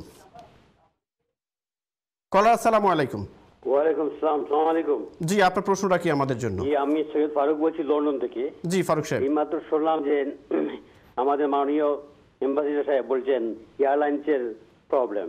জি, এয়ারলাইন্স জানতো যে এয়ারলাইন ফ্লাইট বন্ধ করে দিছে, এয়ারলাইন কিন্তু বাংলাদেশের বিমান মতো নাই। বাংলাদেশের বিমান এরকম চায় না, কিন্তু এটা আসছে কাতার এয়ারওয়েজের। জি, এরকম যদি জানতো বা কাতার এয়ারওয়েজের ফ্লাইটটা বন্ধ করে দিয়েছে ইতালির সিভিল এভিয়েশনে, তাহলে কিন্তু নিয়ে আসতো না। উনি কিন্তু সত্যি কথা বলতেছেন না, আমি 100% শিওর। সত্যি কথাটা কি আপনি জানেন? আমি জানি কি যে কাতার এয়ারওয়েজের 125 জন প্যাসেঞ্জার ফেরত দিয়ে দিছে। এম্বাসিডার সাহেব বলছেন যে এটা হলো এয়ারলাইন্সের ব্যাপার। জি বলেন, গোন। এয়ারলাইন্সের ব্যাপার, এয়ারলাইন্স জানতো যে ইতালিয়ান সিভিল এভিয়েশনে এই ফ্লাইট বন্ধ করে দিয়েছে বাংলাদেশ থেকে আসা, তাহলে কিন্তু ফ্লাইট নিয়ে আসতো না। আচ্ছা, ধন্যবাদ আপনাকে। জানে তারা কিছু জানে না, হয়তো বন্ধ হয়েছে, এই এটা ফ্লাইটে ক্যান্সেল করে দিয়েছে, তারা নিশ্চয়ই জানে আসতে পারে বলেই তারা ফ্লাইট করে দিয়েছে কাতার থেকে। আচ্ছা, আপনাকে ধন্যবাদ। আপনারা দেখতে থাকুন এবং অবশ্যই মাননীয় অ্যাম্বাসেডর এই বিষয়ে অ্যান্সার দেবেন। এবং আমি জানি যে উনি কোভিড-19 নিয়ে ইতালিতে অনেক কাজ করে যাচ্ছেন যাতে করে প্রবাসীদেরকে এক রাখা যায়। এবং আমার প্রশ্ন হচ্ছে যে তাদেরকে 127 জনের মধ্যে আমার মনে হয় 14 জনকে ঢুকতে দেওয়া হয়েছে, তাই না অনারেবল অ্যাম্বাসেডর? হ্যাঁ, যাদের ইটালিয়ান পাসপোর্ট আছে তাদেরকে ঢুকতে দেওয়া হয়েছে। আর একজন, বিকজ তারা ইতালিয়ান সিটিজেন, তাদেরকে তো না ঢুকতে দিলেও দেশ থেকে নিয়ে আসতে হবে। হ্যাঁ, তো আপনি এই জিনিসটা কি আপনি স্বীকার করেন কিনা মাননীয় অ্যাম্বাসেডর, যে আমাদের এই যে 125 জনকে ফেরত পাঠানো হয়েছে, এই ফেরত পাঠানোর জন্য যারা দায়ী, রিজেন্ট হসপিটাল হোক, যারাই দায়ী, তারা দেশের জন্য একটি দুর্যোগ বা দুর্নাম বা বদনাম বয়ে এনেছে এবং এটি ইতালিতে প্রভাব বিস্তার করবে, ইতালির ব্যবসায় প্রভাব বিস্তার করবে, ইতালির বাঙালি এবং ইতালির মধ্যে আন্ডারস্ট্যান্ডিংয়ে প্রভাব বিস্তার করবে নয়? না, এটা তো অতি স্বাভাবিক যে যেহেতু ফেরত গেল এবং তাদের সন্দেহ করা হয়েছে যে তার যে প্যাসেঞ্জার ছিল তাদের ভিতরে অবশ্যই পজিটিভ কেস আছে। যেহেতু এই পজিটিভ কেস বাংলাদেশ থেকে আসার সম্ভাবনা আছে, সেজন্য তারা ফ্লাইট সাসপেন্ড করেছে। তারপরে যখন ফ্লাইট আসছে সেই জন্য তাদেরকে স্বাস্থ্যের ঝুঁকির বিষয়টা গুরুত্ব দিয়ে ফেরত পাঠানো। আমি মনে হয় এখনো বুঝাইতে পারি না। একটা এক্সাম্পল দিই আপনাকে। আইএলটিএস পরীক্ষা যদি একজন বা দুজন বা তিনজন ব্রিটিশ হাইকমিশন ঢাকাতে ভুয়া পায়, তাহলে আপনার যেই লোকটা ঢাকা মেডিকেল থেকে 8.5 পেল তারটাও ভুয়া বলে তাকেও বের করে দেবে, তার ভিসা ক্যান্সেল করে দেবে। আমার প্রশ্ন হচ্ছে যে এই 125 জনকে পুশব্যাক করা হয়েছে বিকজ অফ বাংলাদেশের এই টেস্টের রেজাল্টের কারণ এটাই তো নাকি, যেটা ইতালিয়ান ন্যাশনাল পত্রিকাতে এসেছে? বাংলাদেশ সরকার প্রয়োজনীয় ব্যবস্থা নিচ্ছেন। ধন্যবাদ। আমি এটাই আপনার কাছে শুনতে চাচ্ছিলাম মাননীয় অ্যাম্বাসেডর। সেটা তো আমরা এখান থেকে ব্যবস্থা নেওয়ার বিষয় নয়। না, এটা আপনি না, আপনি অবশ্যই আপনার দায়িত্ব পালন করে যাচ্ছেন। এটা বাংলাদেশ সরকার ব্যবস্থা নিচ্ছে, ইনভেস্টিগেশন টিম গঠন করা হয়েছে, কিন্তু আলটিমেটলি আমাদের সম্মান ইতালিতে ধূলিসাৎ হয়ে গেল, তাই নয় কি? হ্যাঁ, যদি ভুয়া সার্টিফিকেট ইস্যু করার যে ঘটনা, যেটা আবার যদি বলছেন কেন মাননীয় অ্যাম্বাসেডর? এটা পত্রিকাতে এসেছে, যদি নয় আসছে পত্রিকা ঢাকাতে যে ভুয়া সার্টিফিকেট দিচ্ছে, এটা পত্রিকাতে, এটা ইতালিয়ান ন্যাশনাল পত্রিকাতে এসেছে, এটা ভুয়া। দেশ এখানেও আসছে মিডিয়াতে, সেটাও প্রচারের ব্যবস্থা করছে এখানে। স্বাভাবিক কারণে এই ধরনের ঘটনা ঘটলে আমাদের তো ভাবমূর্তি এটার সাথে জড়িত অবশ্যই। জি, ধন্যবাদ আপনাকে। আমি আসছি একজন কলার সাথে কথা বলে। কলার, আসসালামু আলাইকুম। কলার, আসসালামু আলাইকুম। হ্যালো। জি, আপনার প্রশ্নটা কি আমাদের জন্য? হ্যালো। জি, শুনতে পাচ্ছি সম্মানিত কলার। হ্যালো। জি, শুনতে পাচ্ছি। আপনার প্রশ্ন কি? যে আমি একজন ইতালিয়ান, আমি লন্ডনে বসবাস করি। আমার প্রশ্ন হইল মাননীয় অ্যাম্বাসেডরের প্রতি, আপনি উনাকে যা প্রশ্ন করছেন উনি সবগুলি প্রশ্ন থেকে উনি দূরে চলে যাচ্ছে। আমি উনাকে বিনয় অনুরোধ করব উনি যাতে সঠিক তথ্যটা আমাদেরকে জানান, আমরা এখানে জিনিসটা যাতে জানতে পারি যে কেন আমাদের এই সিচুয়েশনটা ইতালি থেকে আমাদের যাত্রীগুলি কেন ব্যাক করলো বা এটার কারণ কি, আমরা এটা জানতে চাই। উনি যেহেতু আমাদের বাংলাদেশের অ্যাম্বাসেডর ইতালিতে নিযুক্ত আছেন, উনি বলতে পারবেন এবং আমরা আশা করব উনি যাতে সঠিক জিনিসটা আমাদেরকে অবহিত করেন।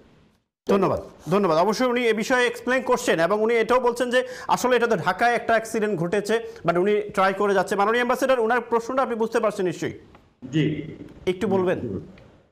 না, আমি তো এই বিষয়ে আগেই বলেছি, কারণ এই ফ্লাইটটা যে আজকের আসবে এটাও আমরা জানি যে দূতাবাসের পক্ষে একটা এখানে ল্যান্ড করেছে, আমরা জানতে 2টা 2:30 বেজেছে। তারপর থেকে আমরা চেষ্টা করেছি, আমাদের লেভেলে যা করার সেটা আমরা করেছি, কিন্তু এখানে পররাষ্ট্র মন্ত্রণালয়ের এককভাবে কোনো সিদ্ধান্ত নেওয়ার ক্ষমতা ছিল না। আমরা পররাষ্ট্র মন্ত্রণালয়ের সাথে যোগাযোগ করছি, পররাষ্ট্র মন্ত্রণালয় স্বাস্থ্য বিভাগের সাথে যোগাযোগ করছে, স্বাস্থ্য বিভাগ কোনোভাবেই তারা রাজি হননি, যে কারণে এই ফ্লাইটটাকে ফেরত দিতে হয়েছে। ধন্যবাদ। আবার আপনি কিন্তু ফ্লাইটটা ফেরত দেওয়ার একটা যেটা বলেছেন এটা আমার মিডিয়ার সাথে মিলে না। আমি আসছি আপনার কাছে। কলার, আসসালামু আলাইকুম। হ্যালো, আসসালামু আলাইকুম। জি, আপনার প্রশ্নটা কি মাননীয় অ্যাম্বাসেডরের জন্য? আমার প্রশ্নটা হচ্ছে এই যে, হ্যালো। জি, শুনতে পাচ্ছি ভাইয়া। কথা হচ্ছে কি, এই যে ফারুক ভাই, আপনার সুন্দর উপস্থাপনার জন্য আপনাকে প্রথমে ধন্যবাদ। ধন্যবাদ। জি, এই ফ্লাইট যে আসছে, এই যে কাতার এয়ারওয়েজের কোনো দোষ নাই। দোষ হচ্ছে কি জানেন, এই আস্থার দুনিয়াতে শুধু কাতার না, শুধু ইতালি নয়, সব জায়গায় সব দেশে জানে আমাদের বাংলাদেশে যে 2 নম্বরই যে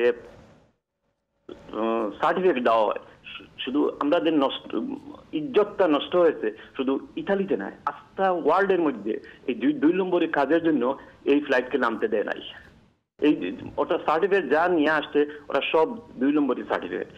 অ্যাম্বাসেডর কিন্তু আপনি কি জানেন তারা কি সার্টিফিকেট নিয়ে আসছে কিনা? আপনি জানেন সেটি সম্মানিত কলার? হ্যাঁ, শুনেন, প্রত্যেক দেশেও কিন্তু ইন হওয়ার আগে কিন্তু সার্টিফিকেট আনতে হবে। এই দেশে যারা যাচ্ছে এরাও কিন্তু সার্টিফিকেট নিয়ে যাচ্ছে। আচ্ছা, তার মানে this is a rules. This is a rule. ওকে, আচ্ছা, তার মানে ওনারা সবাই সার্টিফিকেট নিয়ে আসছে ইতালিতে এন্ট্রান্সের জন্য? হ্যাঁ, নিয়ে আসছে সব কিছু। কেন আমারও, আমার পরিচিত আমার ফ্রেন্ড বন্ধু এরা আসছে, এরাও নিয়ে আসছে। জি জি, ধন্যবাদ আপনাকে, ধন্যবাদ। আপনি দেখতে থাকুন, আমরা এই বিষয়ে মাননীয় অ্যাম্বাসেডরের সাথে কথা বলবো। পরবর্তী কলার, আসসালামু আলাইকুম। কলার শুনতে পাচ্ছেন? টিভি সাউন্ড কমান, আবার আমাদের সাথে যুক্ত হন প্লিজ। মাননীয় অ্যাম্বাসেডর, একটু আগে আপনি কলারের কথা শুনছেন নিশ্চয়ই, যে দিস ইজ এ রুলস, যে আপনার সার্টিফিকেট অর্থাৎ নেগেটিভ কি পজিটিভ কোভিড-19 টেস্টের রেজাল্ট সাথে নিয়ে আসতে হবে। এবং আমাদের দেশে 6000 সামথিং রিজেন্ট হসপিটাল থেকে ইস্যু হয়েছে, যে কারণে ফ্লাইট পুশব্যাক করা হয়েছে। এটা যেমন ইন্টারন্যাশনাল পত্রিকার রিপোর্ট, তেমনি কলারের রিপোর্ট, তেমনি আমার মনে হয় আপনারও সেই মন্তব্য হওয়া উচিত। আপনি কি মনে করেন? না, আমি চারজন যাত্রী যারা আইসোলেশনে আছেন, হ্যাঁ, তাদের সাথে যোগাযোগ করেছি। তারা বলেছে তাদের কাছে কোনো সার্টিফিকেট ছিল না, যেহেতু কোনো শর্ত দেওয়া ছিল সার্টিফিকেট লাগবে। আচ্ছা, কিন্তু আমি সকল যাত্রীর সাথে কথা বলতে পারিনি। এই চারজনে বলেছি যে তাদের সাথে সার্টিফিকেট ছিল না। আচ্ছা, পজিটিভ নেগেটিভ কোনোই সার্টিফিকেট ছিল না, যেহেতু কোনো শর্ত ছিল না তারা এটা সংগ্রহ করেনি। আচ্ছা, ধন্যবাদ, ধন্যবাদ মাননীয় অ্যাম্বাসেডর। আমি আসছি আরেকবার আপনার কাছে, আরেকজন কলার কাছে আছে। কলার, আসসালামু আলাইকুম। কলার, টিভি সাউন্ড কমান প্লিজ। আমি আমার কথা আমি শুনতে পাচ্ছি। হ্যালো, আসসালামু আলাইকুম। ওয়ালাইকুম। জি, আমি অনেকক্ষণ যাবত আপনাদের অনুষ্ঠানের জন্য ধন্যবাদ। একটু লাউডলি বলেন প্লিজ। জি, অনেকক্ষণ আপনাদের অনুষ্ঠান দেখছি, কিন্তু কিছুই বুঝতে পারলাম না, এখন কোনো কিছুই ক্লিয়ার না। মাননীয় অ্যাম্বাসেডরকে দয়া করে বলবেন যে শুধু বাংলাদেশিদের ফেরত পাঠাইছে ফ্লাইট থেকে, নাকি অন্য কোনো প্যাসেঞ্জার এবং অন্যান্য ফ্লাইট যেগুলি ল্যান্ড করছে সিমুশিনোতে ওগুলোকেও ফেরত পাঠানো হয়েছে কিনা। জি জি, আপনি দেখতে থাকুন, অবশ্যই মাননীয় অ্যাম্বাসেডর এই বিষয়ে বলবেন, অনলি বাংলাদেশি কিনা, আর এই ফ্লাইট থেকে অথবা অন্য কোনো ফ্লাইটকে কি তারা ঢুকতে দিয়েছে কিনা ইতালিতে, এই বিষয়ে আমরা কথা বলবো। এটাই তো, তাই না? জি জি, ধন্যবাদ আপনাকে, আপনি দেখতে থাকুন। ওকে, মাননীয় অ্যাম্বাসেডর, আপনি নিশ্চয়ই এই প্রশ্নটাও বুঝতে পারছেন যে ওই ফ্লাইটে যারা ছিল, অন্য বিমানগুলোকে, অন্য ফ্লাইটগুলোকে কি তারা ইতালিতে ঢুকতে দিয়েছেন কিনা, অথবা এই ফ্লাইটে অন্য কোনো দেশের লোক ছিল কিনা, তাদেরকে ঢুকতে দিয়েছে কিনা, এই প্রশ্নটা। আমি তার আগে আরেকজন কলার সাথে একটু কথা বলে আসি। কলার, আসসালামু আলাইকুম। কলার, আসসালামু আলাইকুম। হ্যালো, জি, আপনি একটু লাউডলি বলবেন। হ্যালো, আসসালামু আলাইকুম। জি, ওয়ালাইকুম আসসালাম। আমি কবির বলছি ভাই। জি জি, কবির ভাই, আপনার প্রশ্নটা কি? আমি বলতেছি যে অ্যাম্বাসেডর, যে উনি যে ইটালিয়ান অ্যাম্বাসেডর, উনি মানে সত্যটাকে সত্য বলার জন্য বলছি বেশি। না, উনি তো বলে যাচ্ছেন, উনি তো অ্যানসার দিয়ে যাচ্ছেন। মানে সাদাকে সাদা বলতে হইবে, কালোকে কালো বলতে হবে, ওটা আমার অনুরোধ ওনার। না, উনি তো অ্যানসার দিয়ে যাচ্ছেন কবির ভাই, আপনি দেখতে থাকুন প্লিজ। মনে কথারে শাক দিয়া মাছ থাকার চেষ্টা করেন। ক্লিয়ারলি কথা বলে আমার বাংলাদেশের ভাবমূর্তি কিন্তু নষ্ট হইতেছে ওনার কথাবার্তায়। উনি দেখতে থাকুন, উনি অ্যান্সার দিয়ে যাচ্ছেন ওনার প্রশ্ন, উনি এবং ইতালিয়ানদের পক্ষে, প্রবাসী ইতালিয়ানদের পক্ষেই কথা বলছেন। আপনি দেখতে থাকুন এবং অবশ্যই উনি বাকি অ্যান্সারগুলো দেবেন। প্লিজ, আপনারা যারা কল করছেন সরাসরি প্রশ্ন করুন, আমরা সরাসরি প্রশ্নে চলে যাব, আমাদের হাতে সময়ও বেশি নেই। যাই হোক, আমি যাচ্ছি মাননীয় অ্যাম্বাসেডর, এই বিষয়ে আপনার মন্তব্য কি, যে অনলি বাংলাদেশিদেরকে কি পুশব্যাক করা হয়েছে নাকি সকল ফ্লাইট? না, এই ফ্লাইট দুটার অধিকাংশ যাত্রী বাংলাদেশি ছিল, 93 জন অন্যান্য দেশের যাত্রী ছিল। এই 93 জনকে ঢুকতে দেয়া, মানে অন্যান্য দেশের যাত্রী ছিল, অন্যান্য দেশের যাত্রী ছিল, ওনাদেরকে ঢুকতে দিয়েছে? ওনাদেরকে ঢুকতে দিয়েছে আমার জানা মতো, ওনাদেরকে। তার মানে কি ফ্লাইট ক্যান্সেল হলে ওনাদেরকে কিভাবে ঢুকতে দেবে? না,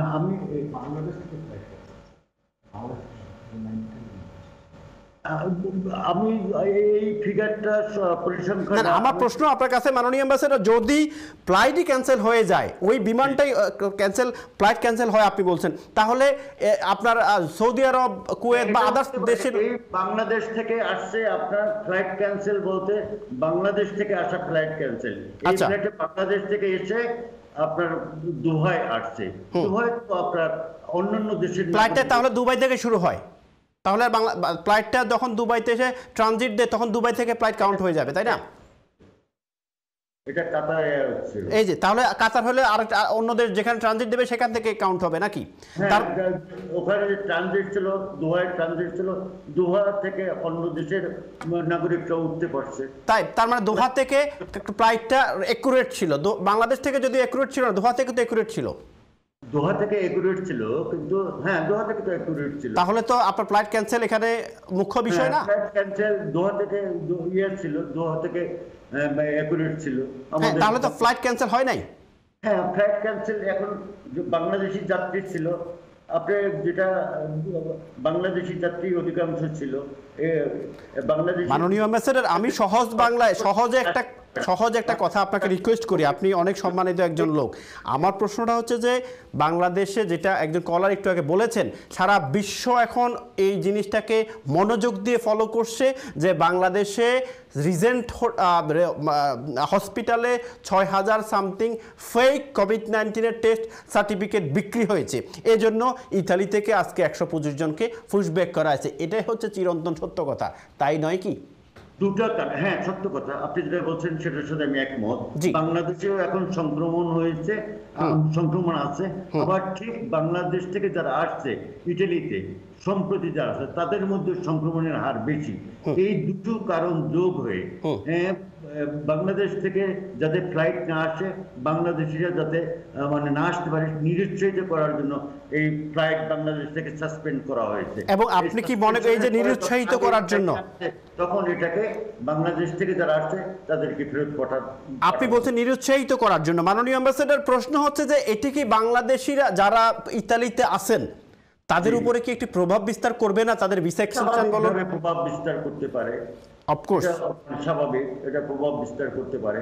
কারণ এই যে ফ্লাইটটা ফেরত গেছে, আরো 7 দিনের জন্য এই ফ্লাইট চলবে না, 7 দিন পরে তারা মূল্যায়ন করবে, ফ্লাইট আবার পুনরায় চালু করবে। এবং যখন ধরুন আপনি এই যে আমরা যে আখ্যায়িত হয়েছি, আমরা যে দুর্নামের শিকার হয়েছি, যখন ধরুন আমি ইতালি গিয়ে ভিসার জন্য অ্যাপ্লাই করলাম, তখন তো তারা আমার সব কাগজ একদম ব্লাড টেস্টের মতো টেস্ট করবে না যে আমাদের একটা বদনাম আছে? থাকাকালীন সময় অবশ্যই এটা করবে, যখন করবে এটা স্বাভাবিক, এটা স্বাভাবিকভাবে আমাদের বুঝতে হবে।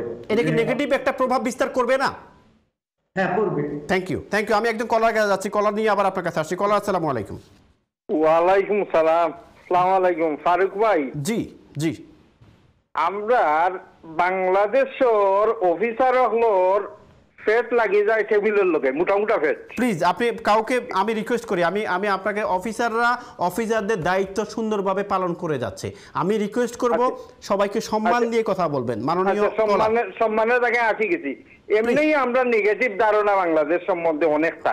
জি, কিছুদিন আগে 5-6 বছর আগে একবার কোর্টে গেছিলাম, আমার অপোজিশন যে হোম অফিসের, সে বলছিল যে বাংলাদেশের প্রাইম মিনিস্টারের ডেথ সার্টিফিকেট কিনতে মিলে।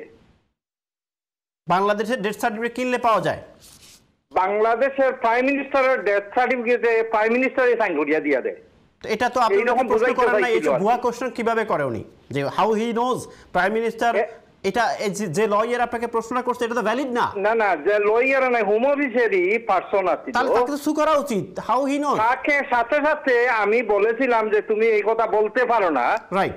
তখন আমার যে ব্যারিস্টার ছিল, ব্যারিস্টার বলছিল যে আপনার এটা বলা হয় নাই, তখন জাজেও বলছিল যে হয় নাই, আর তখনই আমরা কেসটা উইন করছিলাম। তো বাংলাদেশ সম্বন্ধে পৃথিবীর সব জায়গাতেই ধারণা আছে যে ওইখানে সবকিছুই 2 নম্বর। এখন বর্তমান প্রাইম মিনিস্টারও 2 নম্বর। না, আপনি কাউকে, আমি আবারও বলছি প্লিজ, আপনি যদি এইভাবে কথা বলেন তাহলে তো আমার আলোচনা তো অন্যদিকে যাবে। আপনি এইভাবে কথা বলছেন কেন? আপনি স্পেসিফিক সাবজেক্টে কথা বলুন সম্মানিত কলার। আমি আপনার কথাটা নিতে পারলাম না। Sorry for that. না, আপনি উইথড্র করুন কথাটা আগে। আমি চাচ্ছি আমি উইথড্রই করলাম। আমি ইতালি নিয়ে কথা বললাম। জি, আমি উইথড্র করলাম। তবে হ্যাঁ, এই যে করোনা ভাইরাসের বর্তমানে যে সার্টিফিকেট জালিয়াতি হচ্ছে অহরহ, এটা চিরন্তন সত্য। অহরহ জালিয়াতি হচ্ছে, যেটার উপরে গভর্নমেন্টের কোনো নিয়ন্ত্রণই নাই, অথবা তারা কাজ দায়িত্ব পালন করছে না। আর অ্যাম্বাসেডর সাহেব, আপনার যে প্রশ্নগুলো যেভাবে উত্তর দিচ্ছেন, এখানে আরো হতাশার জন্ম দিচ্ছে আর কি।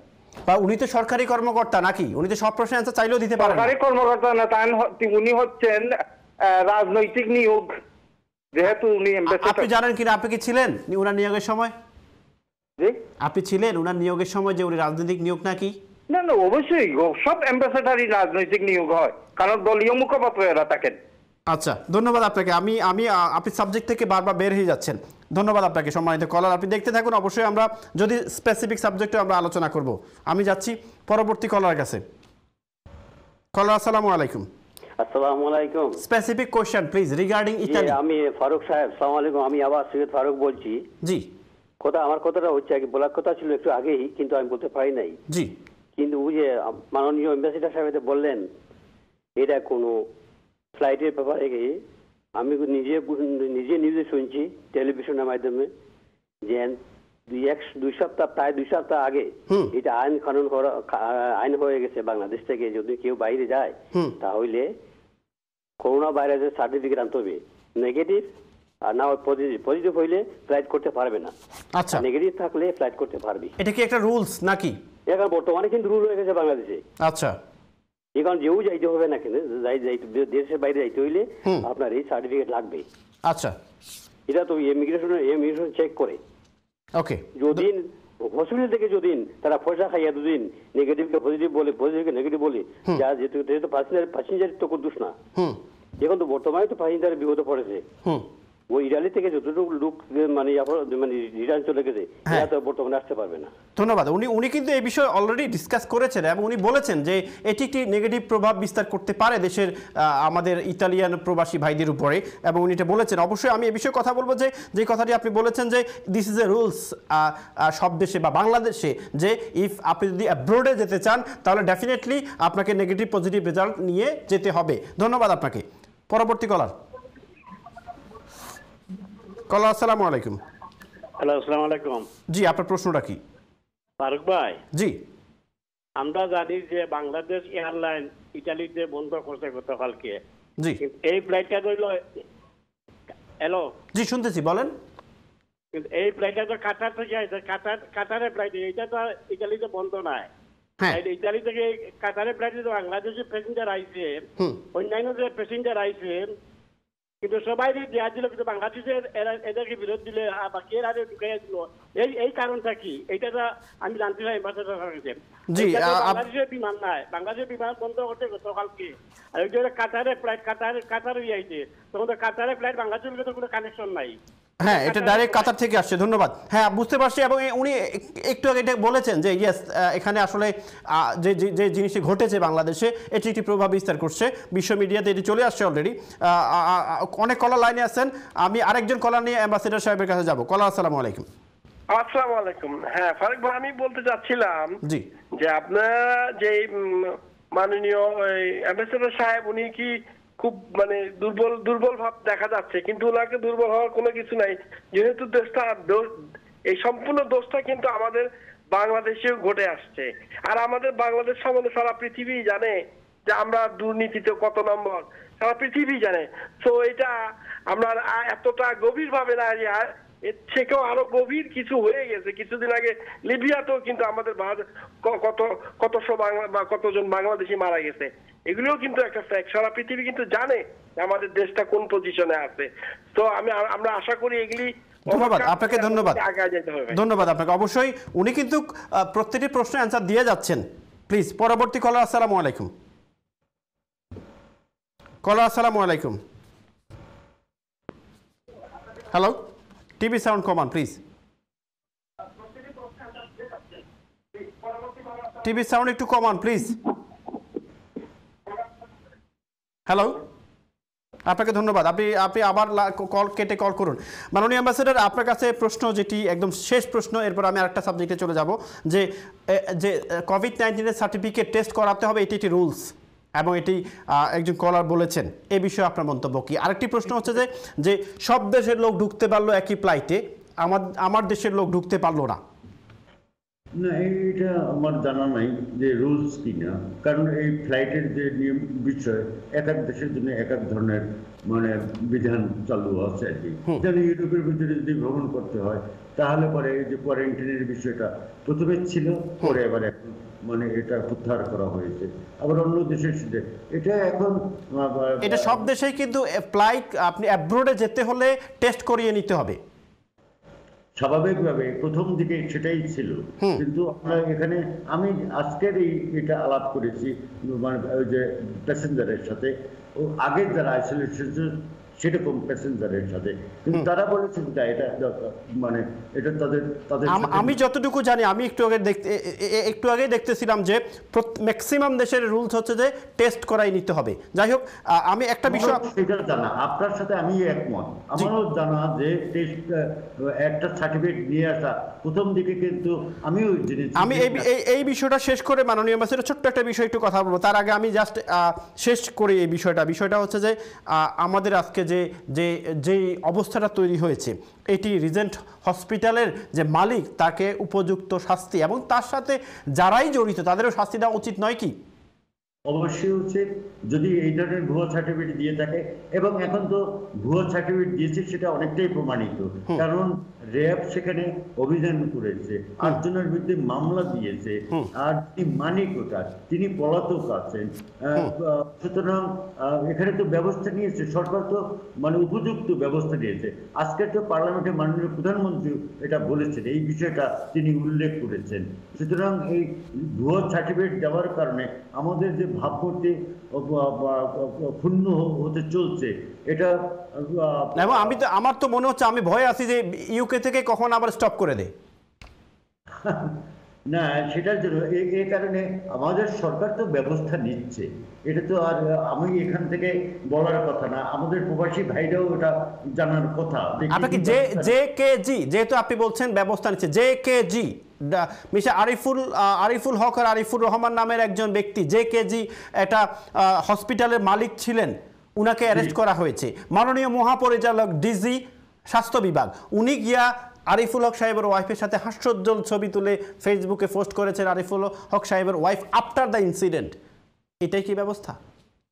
না না না, এখন যে রিজেন্ট হসপিটালে পরশু দিন আপনার এখানে র্যাবের ম্যাজিস্ট্রেট গিয়েছেন, সারোয়ার সাহেব করেছেন, হ্যাঁ সারোয়ার সাহেব, সেটা সিলগালা করেছেন, 8 জনকে আপনার জেলে পাঠিয়েছেন, ওটা সিলগালা করা হয়েছে। আবার মাননীয় স্বাস্থ্যমন্ত্রীও কিন্তু বলেছেন যে ওর পাওয়ার অনেক বেশি। এই বিষয়টা কিন্তু আমার মানে এখানে আপনি সেটা সরকার ব্যবস্থা নিচ্ছে না, আপনি এটা আপনার বিষয় না, আমি জানি। আপনি যেহেতু বলছেন যে মাননীয় স্বাস্থ্যমন্ত্রী কিন্তু এটা কমেন্টস করেছেন, এটাও কিন্তু সত্যি কথা। যাই হোক, আমি এই বিষয়ে যেতে চাচ্ছি না, যেহেতু আপনি সরকারি একজন কর্মকর্তা, আপনি এগুলো নিয়ে ডিসকাস করা ঠিক হবে না। জি, আমি একটা বিষয় জানতে চাচ্ছিলাম যে কয়েকদিন আগে ইতালিয়ান সরকার হয়তো বৈধতা ঘোষণা করবে বা ঘোষণা করছে, এ ধরনের একটি আলোচনা চলছে বা করেছে, এই বিষয়ে আপনার মন্তব্য কি? প্রবাসী বাংলাদেশিদের কাগজ দেওয়ার ক্ষেত্রে সরকার তাদের অর্থনীতি সচল রাখার জন্য যে সংখ্যক কর্মী প্রয়োজন, যারা সিজনাল বিষয়ে এখানে আসছিলেন তারা অনেকেই তাদের দেশে গিয়ে আর ফেরত আসতে পারে নাই, এই শূন্যতা পূরণের জন্য তারা বৈধতা ঘোষণা করেছে। এই বৈধতার আবেদন করার সময় নির্ধারণ করা হয়েছে 1 জুন থেকে 15 জুলাই। পরে এই সময়সীমা আরো বাড়িয়েছে 15 আগস্ট পর্যন্ত করা হয়েছে। 3 ক্যাটাগরিতে তারা বৈধতা দিবে। একটা হচ্ছে গিয়ে কৃষিকাজ, আর একটা হচ্ছে গৃহস্থালী কাজ, আর একটা হচ্ছে বয়স্কদের সেবা। এই 3 ক্যাটাগরিতে তারা বৈধতা দিবে। আর আরো একটা সুযোগ দেওয়া হয়েছে, যারা 2019-এর অক্টোবর পর্যন্ত যাদের বৈধতা ছিল কিন্তু এক্সপায়ার হয়েছে, তারাও এখন আবেদন করতে পারবে এবং তাদেরকে 6 মাসের বৈধতা দেওয়া হবে। এই 6 মাসের ভিতরে তারা কাজ খুঁজে নিতে পারবে। ভেরি গুড নিউজ আনডকুমেন্টেড পিপলদের জন্য, তাই না? আনডকুমেন্টেড পিপল, এখানে সকলের জন্যই, যারা আনডকুমেন্টেড আছে তারা এই সুযোগ দিতে পারবে। আমাদের বাংলাদেশে তো উল্লেখযোগ্য সংখ্যক মানুষ আনডকুমেন্টেড আছে, তারাও এই সুযোগের আওতায় আসবে। মাননীয় অ্যাম্বাসেডর, এই বিষয়ে 2টা প্রশ্ন অনেক দিন ধরেই ইতালিতে অনেকেই বলছেন যে, 1 নাম্বার হচ্ছে যে ইতালিতে যদি ইতালি অ্যাম্বাসিতে থেকে যদি কোনো ডকুমেন্ট নিতে হয় তাহলে আপনার তকদির ছাড়া, অর্থাৎ রেফারেন্স ছাড়া যাচ্ছে না, এবং এটা নিয়ে ইতালি অ্যাম্বাসির সামনে প্রোটেস্ট হয়েছে, বড় প্রোটেস্ট হয়েছে। এই বিষয়ে আপনার মন্তব্য কি? না, এখানে কিছু সংখ্যক লোক চাইছে যে কোনো অ্যাপয়েন্টমেন্ট ছাড়া মানে আসবে এবং তাদেরকে সেবা দিতে হবে। আমরা পরীক্ষামূলকভাবে কোনো এক দিনে আমরা খোলা রেখেছিলাম অ্যাপয়েন্টমেন্ট ছাড়া, সেই দিন 8 থেকে 900 লোক এসেছে। সুতরাং এই 800-900 লোক একটা দূতাবাসের পক্ষে একদিনে সেবা দেওয়া বাস্তবে অসম্ভব না। বাট আমি যতটুকু আমি অনেকগুলো পত্রিকা এবং অনেকগুলো টিভির নিউজ দেখেছি ইউকে এবং বাংলাদেশের, সেখানে তারা বলেছে যে উইদাউট আপনার রেফারেন্স অথবা তকদির অথবা টাকা দেওয়া ছাড়া কোনো পেপার নেওয়া যাচ্ছে না। এটি একেবারে মানে অসত্য কথা। আমি তাইলে আমাদের সিস্টেমটা বলছি। আমি কি ফুটেজটা এখন দেখাবো? আপনি চাইলে আমি দেখাইতে পারি। নিতে পারবেন, অনলাইনে অ্যাপয়েন্টমেন্ট নিতে পারবেন। অনলাইন ডিসেম্বর পর্যন্ত অ্যাপয়েন্টমেন্ট খোলা আছে।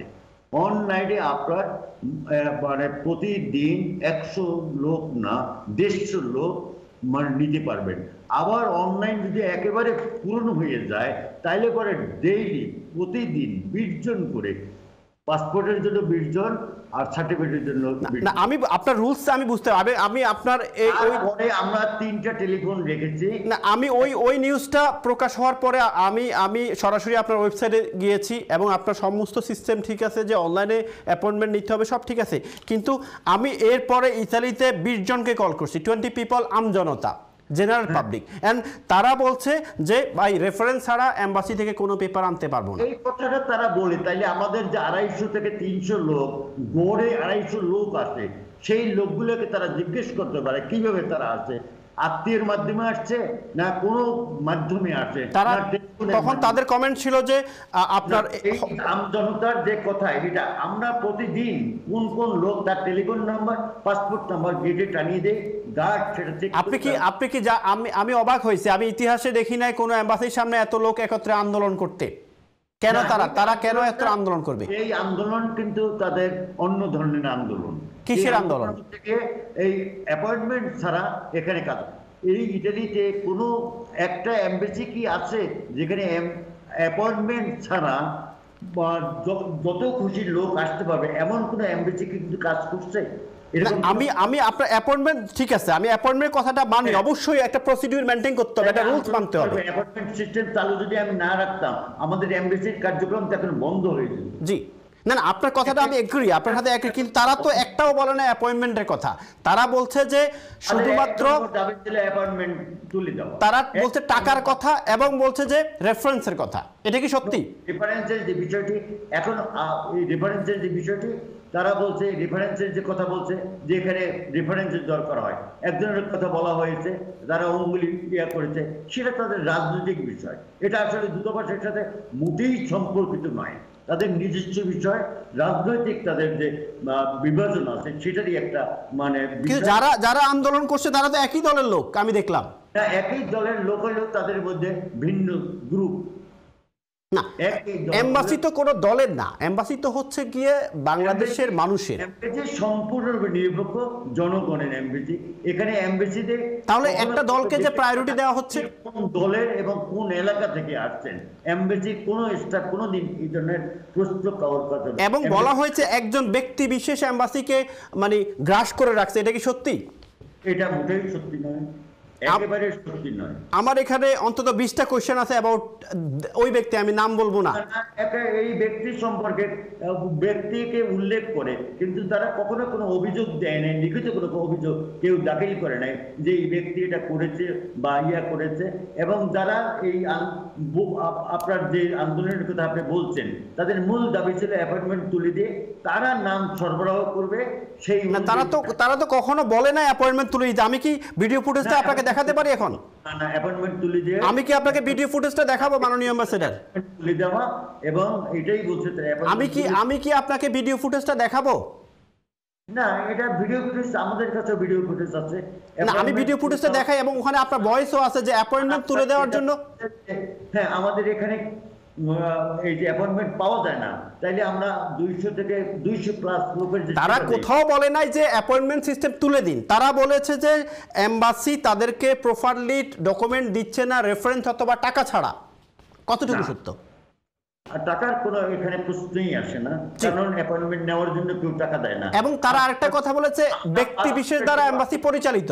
পাসপোর্টের শুধু আবেদন গ্রহণ করে পাসপোর্ট দেওয়ার মানে এখতিয়ার হচ্ছে গিয়া ডিপার্টমেন্ট অফ পাসপোর্ট অ্যান্ড ইমিগ্রেশনের। সুতরাং একটা আবেদনের জন্য কেউ টাকা দেওয়ার কথা। তাহলে আপনি কি আমাকে 30 সেকেন্ড সময় দেবেন? আমি একটু ফুটেজটা বের করার চেষ্টা করি, দেখাবো না, আমি এটা ফুটেজ, এই যে ফুটেজের কথা বলছেন তাহলে এখন তো যে কথা বলেছে যে আপনার আরো কোনো অনুযোগ আছে, এটা অন্য বিষয়।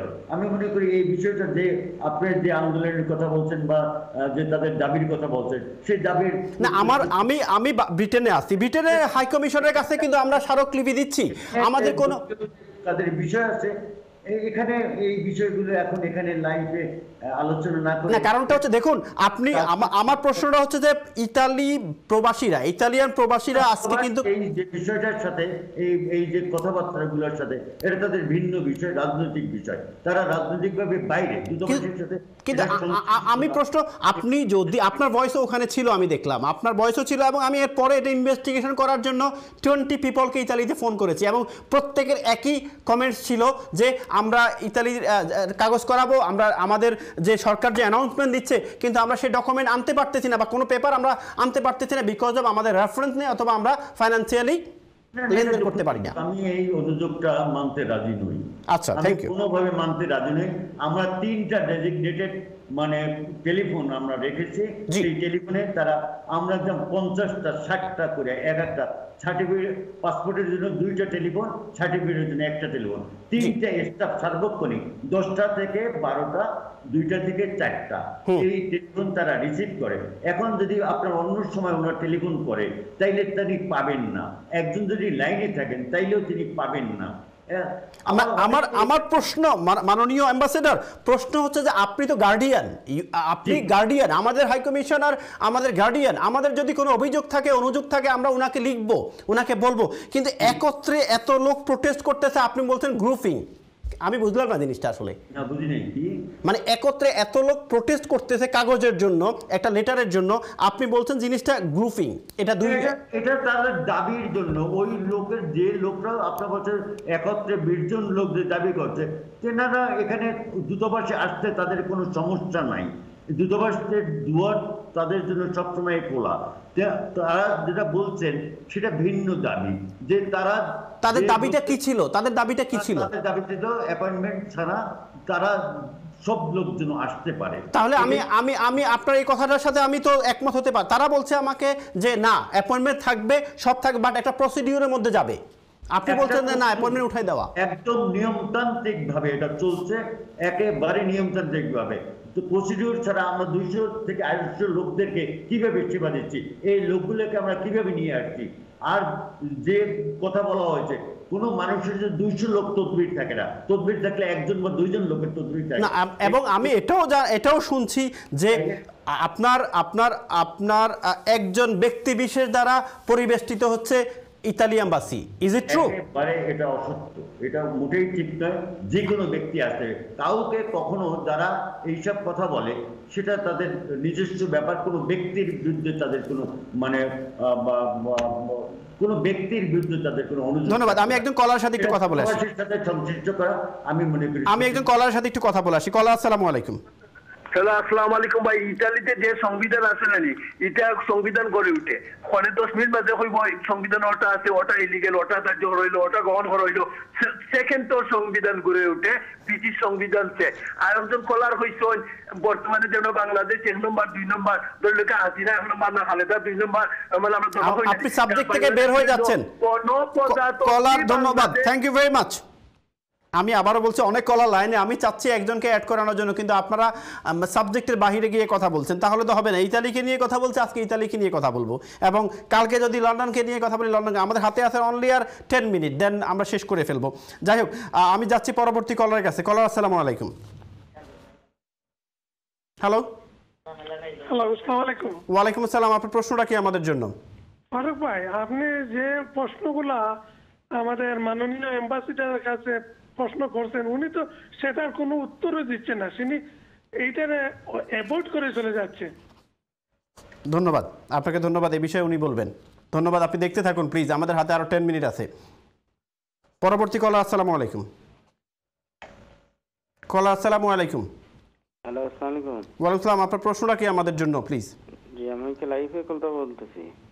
জি, আপনি লাইভে কথা বলছেন ভাইয়া। আচ্ছা, আমার প্রশ্নটা হচ্ছে গিয়ে, যেমন ধরেন এই যে বাংলাদেশি এমবাসিডার যতখানি আছে সারা বিশ্বে, জি, আসলে আমার দৃষ্টিতে ওরা একদমই কোনো কোয়ালিফাইডই না।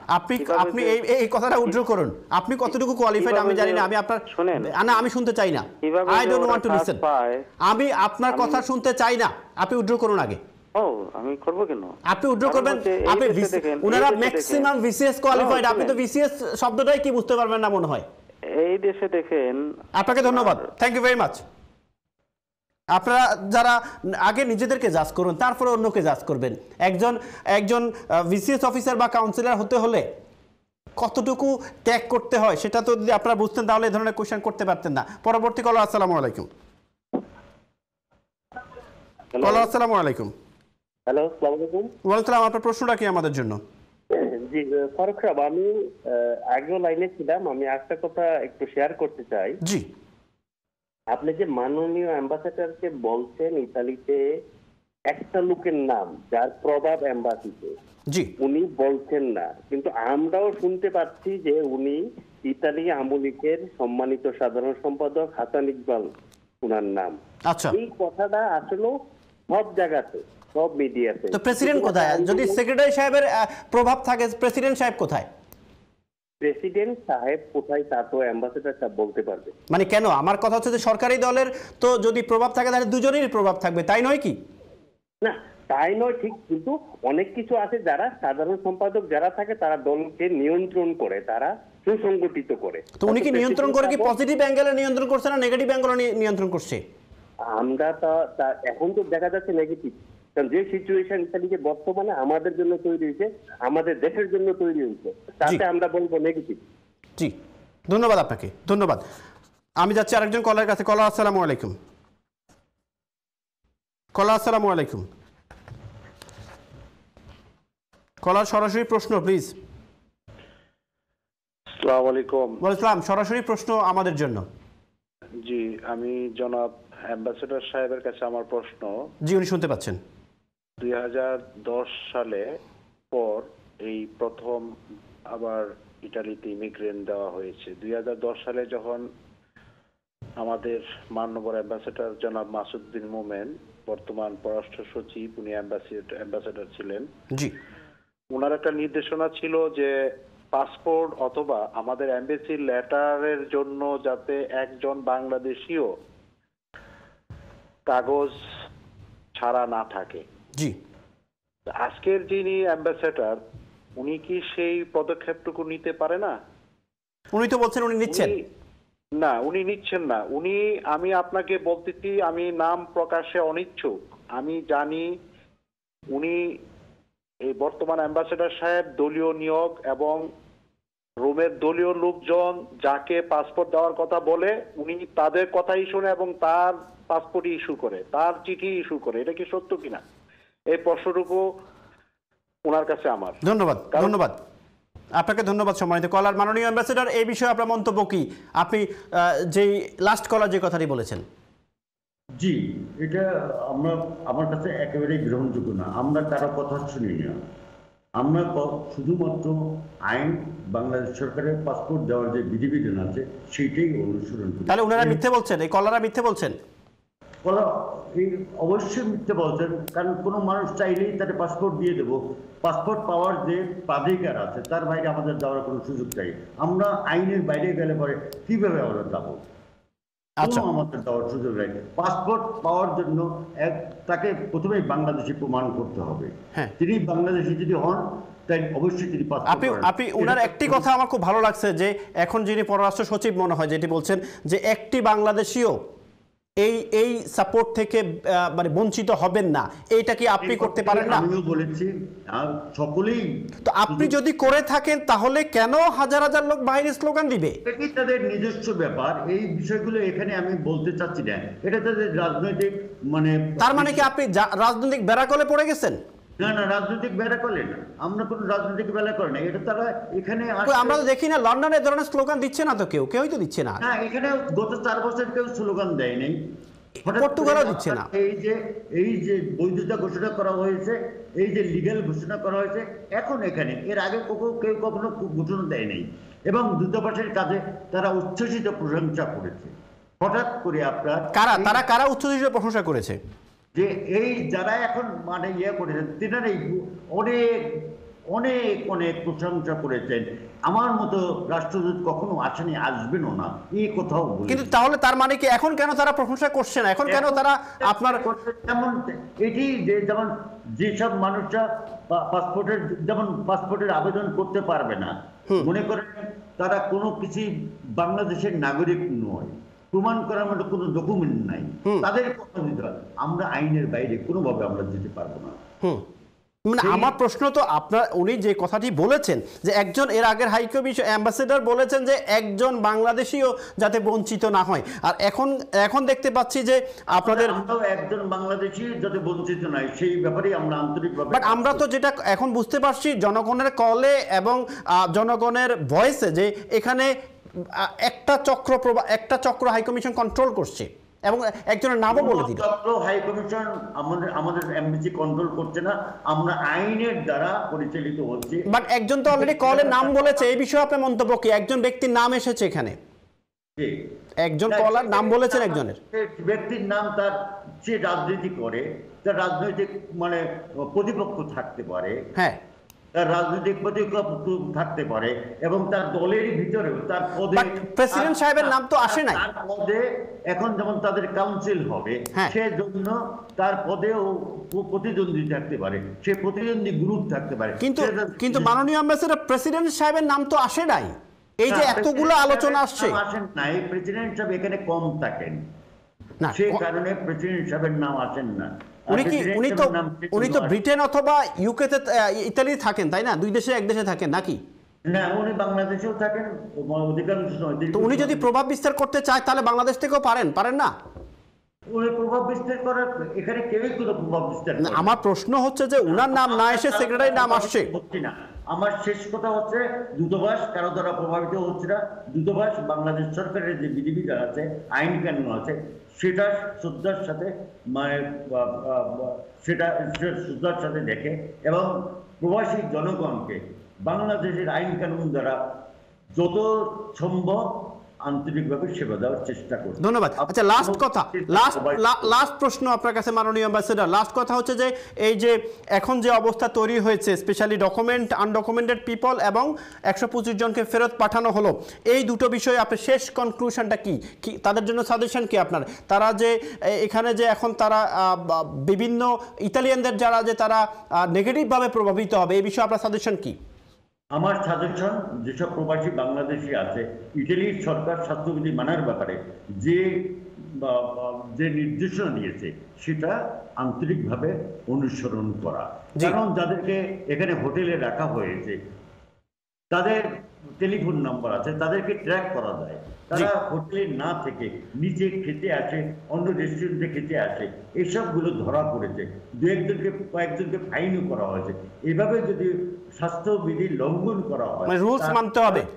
বাংলাদেশিদের ব্যাপারে তাদের ধারণা ভিন্নরূপ হতে হবে।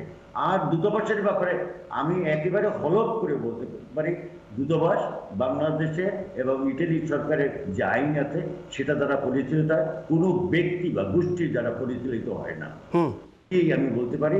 এবং এখানে প্রতিদিন 200 অধিক যে মানুষ আছে তারা কোনো অনুযোগ করে না, সাধারণ জনগণের কোনো অনুযোগ নাই। সাধারণ জনগণ এখনো তাদের সাধারণ জনগণ এখনো রাষ্ট্রদূতকে তাদের প্রিয় রাষ্ট্রদূত হিসেবে দেখছেন। এটাই আমার কাছে ভালো লাগে। মাননীয় অ্যাম্বাসেডর, আপনাকে অনেক অনেক ধন্যবাদ যে আপনি অ্যাটলিস্ট, আমি একটা কথা আপনাকে বলি, এখন অনেকগুলো কঠিন প্রশ্ন চলে আসছে, এটাই বাস্তবতা। আমরা যখন স্ক্রিনে থাকি, আপনিও যখন চেয়ারে থাকবেন, প্রশ্ন আপনাকে অ্যান্সার দিতে হবে, বিকজ দায়িত্ব আপনার কাছেই। এটাই তো, আপনাকে অনেক অনেক ধন্যবাদ যে আপনি সাহসী হয়ে যে আমাদের সামনে এসেছেন, জনগণের সামনে এসেছেন এবং প্রত্যেকটি প্রশ্নের উত্তর দেওয়ার চেষ্টা করেছেন। বাট আমার আপনার কাছে একটি আকুতি জনগণের পক্ষ থেকে, সেটি হচ্ছে যে ইতালিতে যে সমস্যাটি হচ্ছে স্পেশালি আনডকুমেন্টেড পিপলের, প্লিজ আপনি একটু নিজে থেকে, আমি জানি আপনি কাজ করে যাচ্ছেন, আপনি নিজে থেকে আরও অ্যাক্টিভলি, যাতে করে আপনার কলিগদেরকে নিয়ে, আপনার কলিগরা যাতে মিসগাইডেড না হয়, কোনো প্রভাব দ্বারা প্রভাবিত না হয়, সেই ব্যবস্থাটুকু আপনি করবেন। এটা আমি আপনাকে ইতালিয়ান প্রবাসী বাংলাদেশিদের পক্ষ থেকে রিকোয়েস্ট করি। 1 নাম্বার 2 হচ্ছে যে জি জি জি বলেন। নাম্বার 2 যে কথাটা আমি আপনার মানে প্রস্তাবনার সাথে একমত। আমারও মানে ঐকান্তিক চেষ্টা সব সময়ের জন্য আছে যে আমি এখানে কাজে এসেছি, আমি যদি কোনো মানুষের সেবা করতে পারি সেটাই আমার জন্য বড় পাওয়া। জি আমরা আপনার জন্য দোয়া করি, আপনার জন্য দোয়া করি। আমি করেছি বাংলাদেশেও, আমি অনেক পদে আমি কাজ করেছি। আপনারা জানেন আমি স্বরাষ্ট্র সচিব ছিলাম দীর্ঘ 3 বছর, আমি জনপ্রশাসন সচিব ছিলাম দীর্ঘ 3 বছর, আমি মাননীয় প্রধানমন্ত্রীর মুখ্য সচিব ছিলাম, আমি জেলা প্রশাসক, সিলেটের জেলা প্রশাসক। আপনার লন্ডনে অনেক মানে সিলেটের মানুষ সবচেয়ে বেশি আমাকে চিনেন, যে কোনো সিলেটের কাছে জিজ্ঞেস করছেন মানে কেমন ধরেন আমি জেলা প্রশাসক সিলেটে ছিলাম। লন্ডনে তো অনেক সিলেটি আছেন। সুতরাং আমি মাঠে এবং সচিবালয়ে যেসব পদে কাজ করেছি, এখানে যে ধরনের আপনি কথা বললেন আমার কাছে কিছুটা কষ্টও লাগে। এই 1 মাস আগে এই লিগ্যাল ঘোষণা করার পরে এই ধরনের একটা বিষয়ের অবতারণা ঘটেছে, কিন্তু বাকি 4 বছর এই বিভিন্ন সময় ওনাদের মুখেই শুনেছি যে আমার নাকি সবচেয়ে ভালো লোক এসেছি। আমি সকলের সাথে কথা বলি, আমি রাস্তায় কথা বলি, আমি গাড়ি দূরে রেখেও রাস্তায় মানুষের সাথে কথা বলি, তাদের সুখ দুঃখের খবর নেই। আমার দূতাবাসে যারা তাদের সাথেও কখনো মানে কারোর সাথে কোনো দুর্ব্যবহারের কোনো ঘটনা আমার সাথে ঘটে নেই। সুতরাং আমি চেষ্টা করি আমাকে একটা টেলিফোন করলে তাকে কিভাবে সহযোগিতা করা যায়, এবং কারো টেলিফোন ধরে না এমন কোনো নজিরও নাই। জি মাননীয় অ্যাম্বাসেডর, আমরাও 4 জন রিপোর্টারকে অ্যাসাইন করেছি ইতালিতে, শুধুমাত্র আনডকুমেন্টেড পিপলরা কোথায় মানে প্রতারিত হচ্ছে বা অবহেলিত হচ্ছে, এবং আমাদের কাছে অনেকগুলো রিপোর্টও আসছে, যদি এখন আমরা কোভিডের কারণে সেটা ছাড়ি নাই, এবং আমরা ভেরি সুন এটা নিয়ে কাজ শুরু করব, কারণ আমরা চাই অনুরোধ করবো আপনাদের যদি রিপোর্টার থাকে এখানে, যেমন সাধারণ যে মানুষ আছে যারা আনডকুমেন্টেড আছে, হ্যাঁ তারা মানে কারো কাছে যায়, যেহেতু তারা নিজেরা আবেদন করতে পারে না, এমপ্লয়ার খুঁজতে তাদেরকে দিতে হয়। সুতরাং এখানে একটা খরচের বিষয় আছে। হ্যাঁ, তার কাগজপত্র ঠিক যদি না থাকে, সম্ভাবনা না থাকে তার এই মানে বৈধতা পাওয়া, সেক্ষেত্রে যিনি টাকা নিবেন, যাকে টাকা দিবেন, একটা বড় অঙ্কের টাকা কিন্তু এখানে খরচ হবে, তিনি যদি সতর্কতা অবলম্বন করেন, ডেফিনেটলি লেনদেন করেন, এটারও আমি একটা অনুরোধ রাখছি আপনার মাধ্যমে। অফকোর্স মাননীয় অ্যাম্বাসেডর, আরেকটা জিনিস আপনার কাছে আমার ছোট্ট রিকোয়েস্ট, অনেকেই বৈধতা পান নাই কিন্তু ক্ষতিগ্রস্ত হয়েছে, তার টাকা পয়সা হারিয়ে মানে তিনি ক্ষতিগ্রস্ত হয়েছে, এভাবে যেন না হন, এভাবে সতর্ক থাকার জন্য সকল ইতালি প্রবাসী ভাই বোনদেরকে আমি অনুরোধ জানাচ্ছি। আপনাকে অনেক অনেক ধন্যবাদ। আইওন টিভির পক্ষ থেকে আপনি এখানে এসেছেন, কথা বলেছেন এবং প্রত্যেকটি জিনিস ক্লিয়ার করেছেন। আরেকটি রিকোয়েস্ট হচ্ছে যে আমরাও চাই, আপনি যেভাবে চান আমরাও চাই যে আপনার বাংলাদেশ এম্বাসি ইতালি কারো কোনো ব্যক্তি দ্বারা যাতে না চলে, কোনো ব্যক্তি দ্বারা যাতে প্রভাবিত না হয়, অ্যাম্বাসেডর মহোদয় এম্বাসি রান করবেন, এটাই আমার চাওয়া। আমি যে কোনোভাবে আইনের দ্বারা পরিচালিত হব, আর আমার মূল লক্ষ্য প্রবাসী ভাইদেরকে সহায়তা করা। আপনাকে অনেক অনেক ধন্যবাদ। আপনার সুস্বাস্থ্য আমি কামনা করছি এবং আমার জন্য দোয়া করবেন, আমিও আল্লাহর কাছে আপনার জন্য দোয়া করি যাতে আল্লাহ আপনাকে ভালো রাখেন। প্রিয় দর্শক, আমরা কথা বলছিলাম আমাদের অনারেবল অ্যাম্বাসেডর ইতালি, এবং উনি কথা বলছিলেন অনেকগুলো বিষয় নিয়ে, এবং কথা বলছিলেন কিভাবে ইতালির আনডকুমেন্টেড পিপলগুলো ডকুমেন্ট পেতে পারে, এবং কথা বলছিলেন কেনই বা 125 জন বাংলাদেশিকে, প্রবাসী বাংলাদেশিকে ফিডব্যাক করা হয়েছে, এবং এটি অবশ্যই আমাদের জন্য একটি দুঃখের এবং কষ্টের বিষয়। যাই হোক, আপনারা সবাই ভালো থাকবেন এবং আগামী অনুষ্ঠান দেখার আমন্ত্রণ জানিয়ে আজকের মতো আপনাদের কাছ থেকে বিদায় নিচ্ছি। আল্লাহ হাফেজ।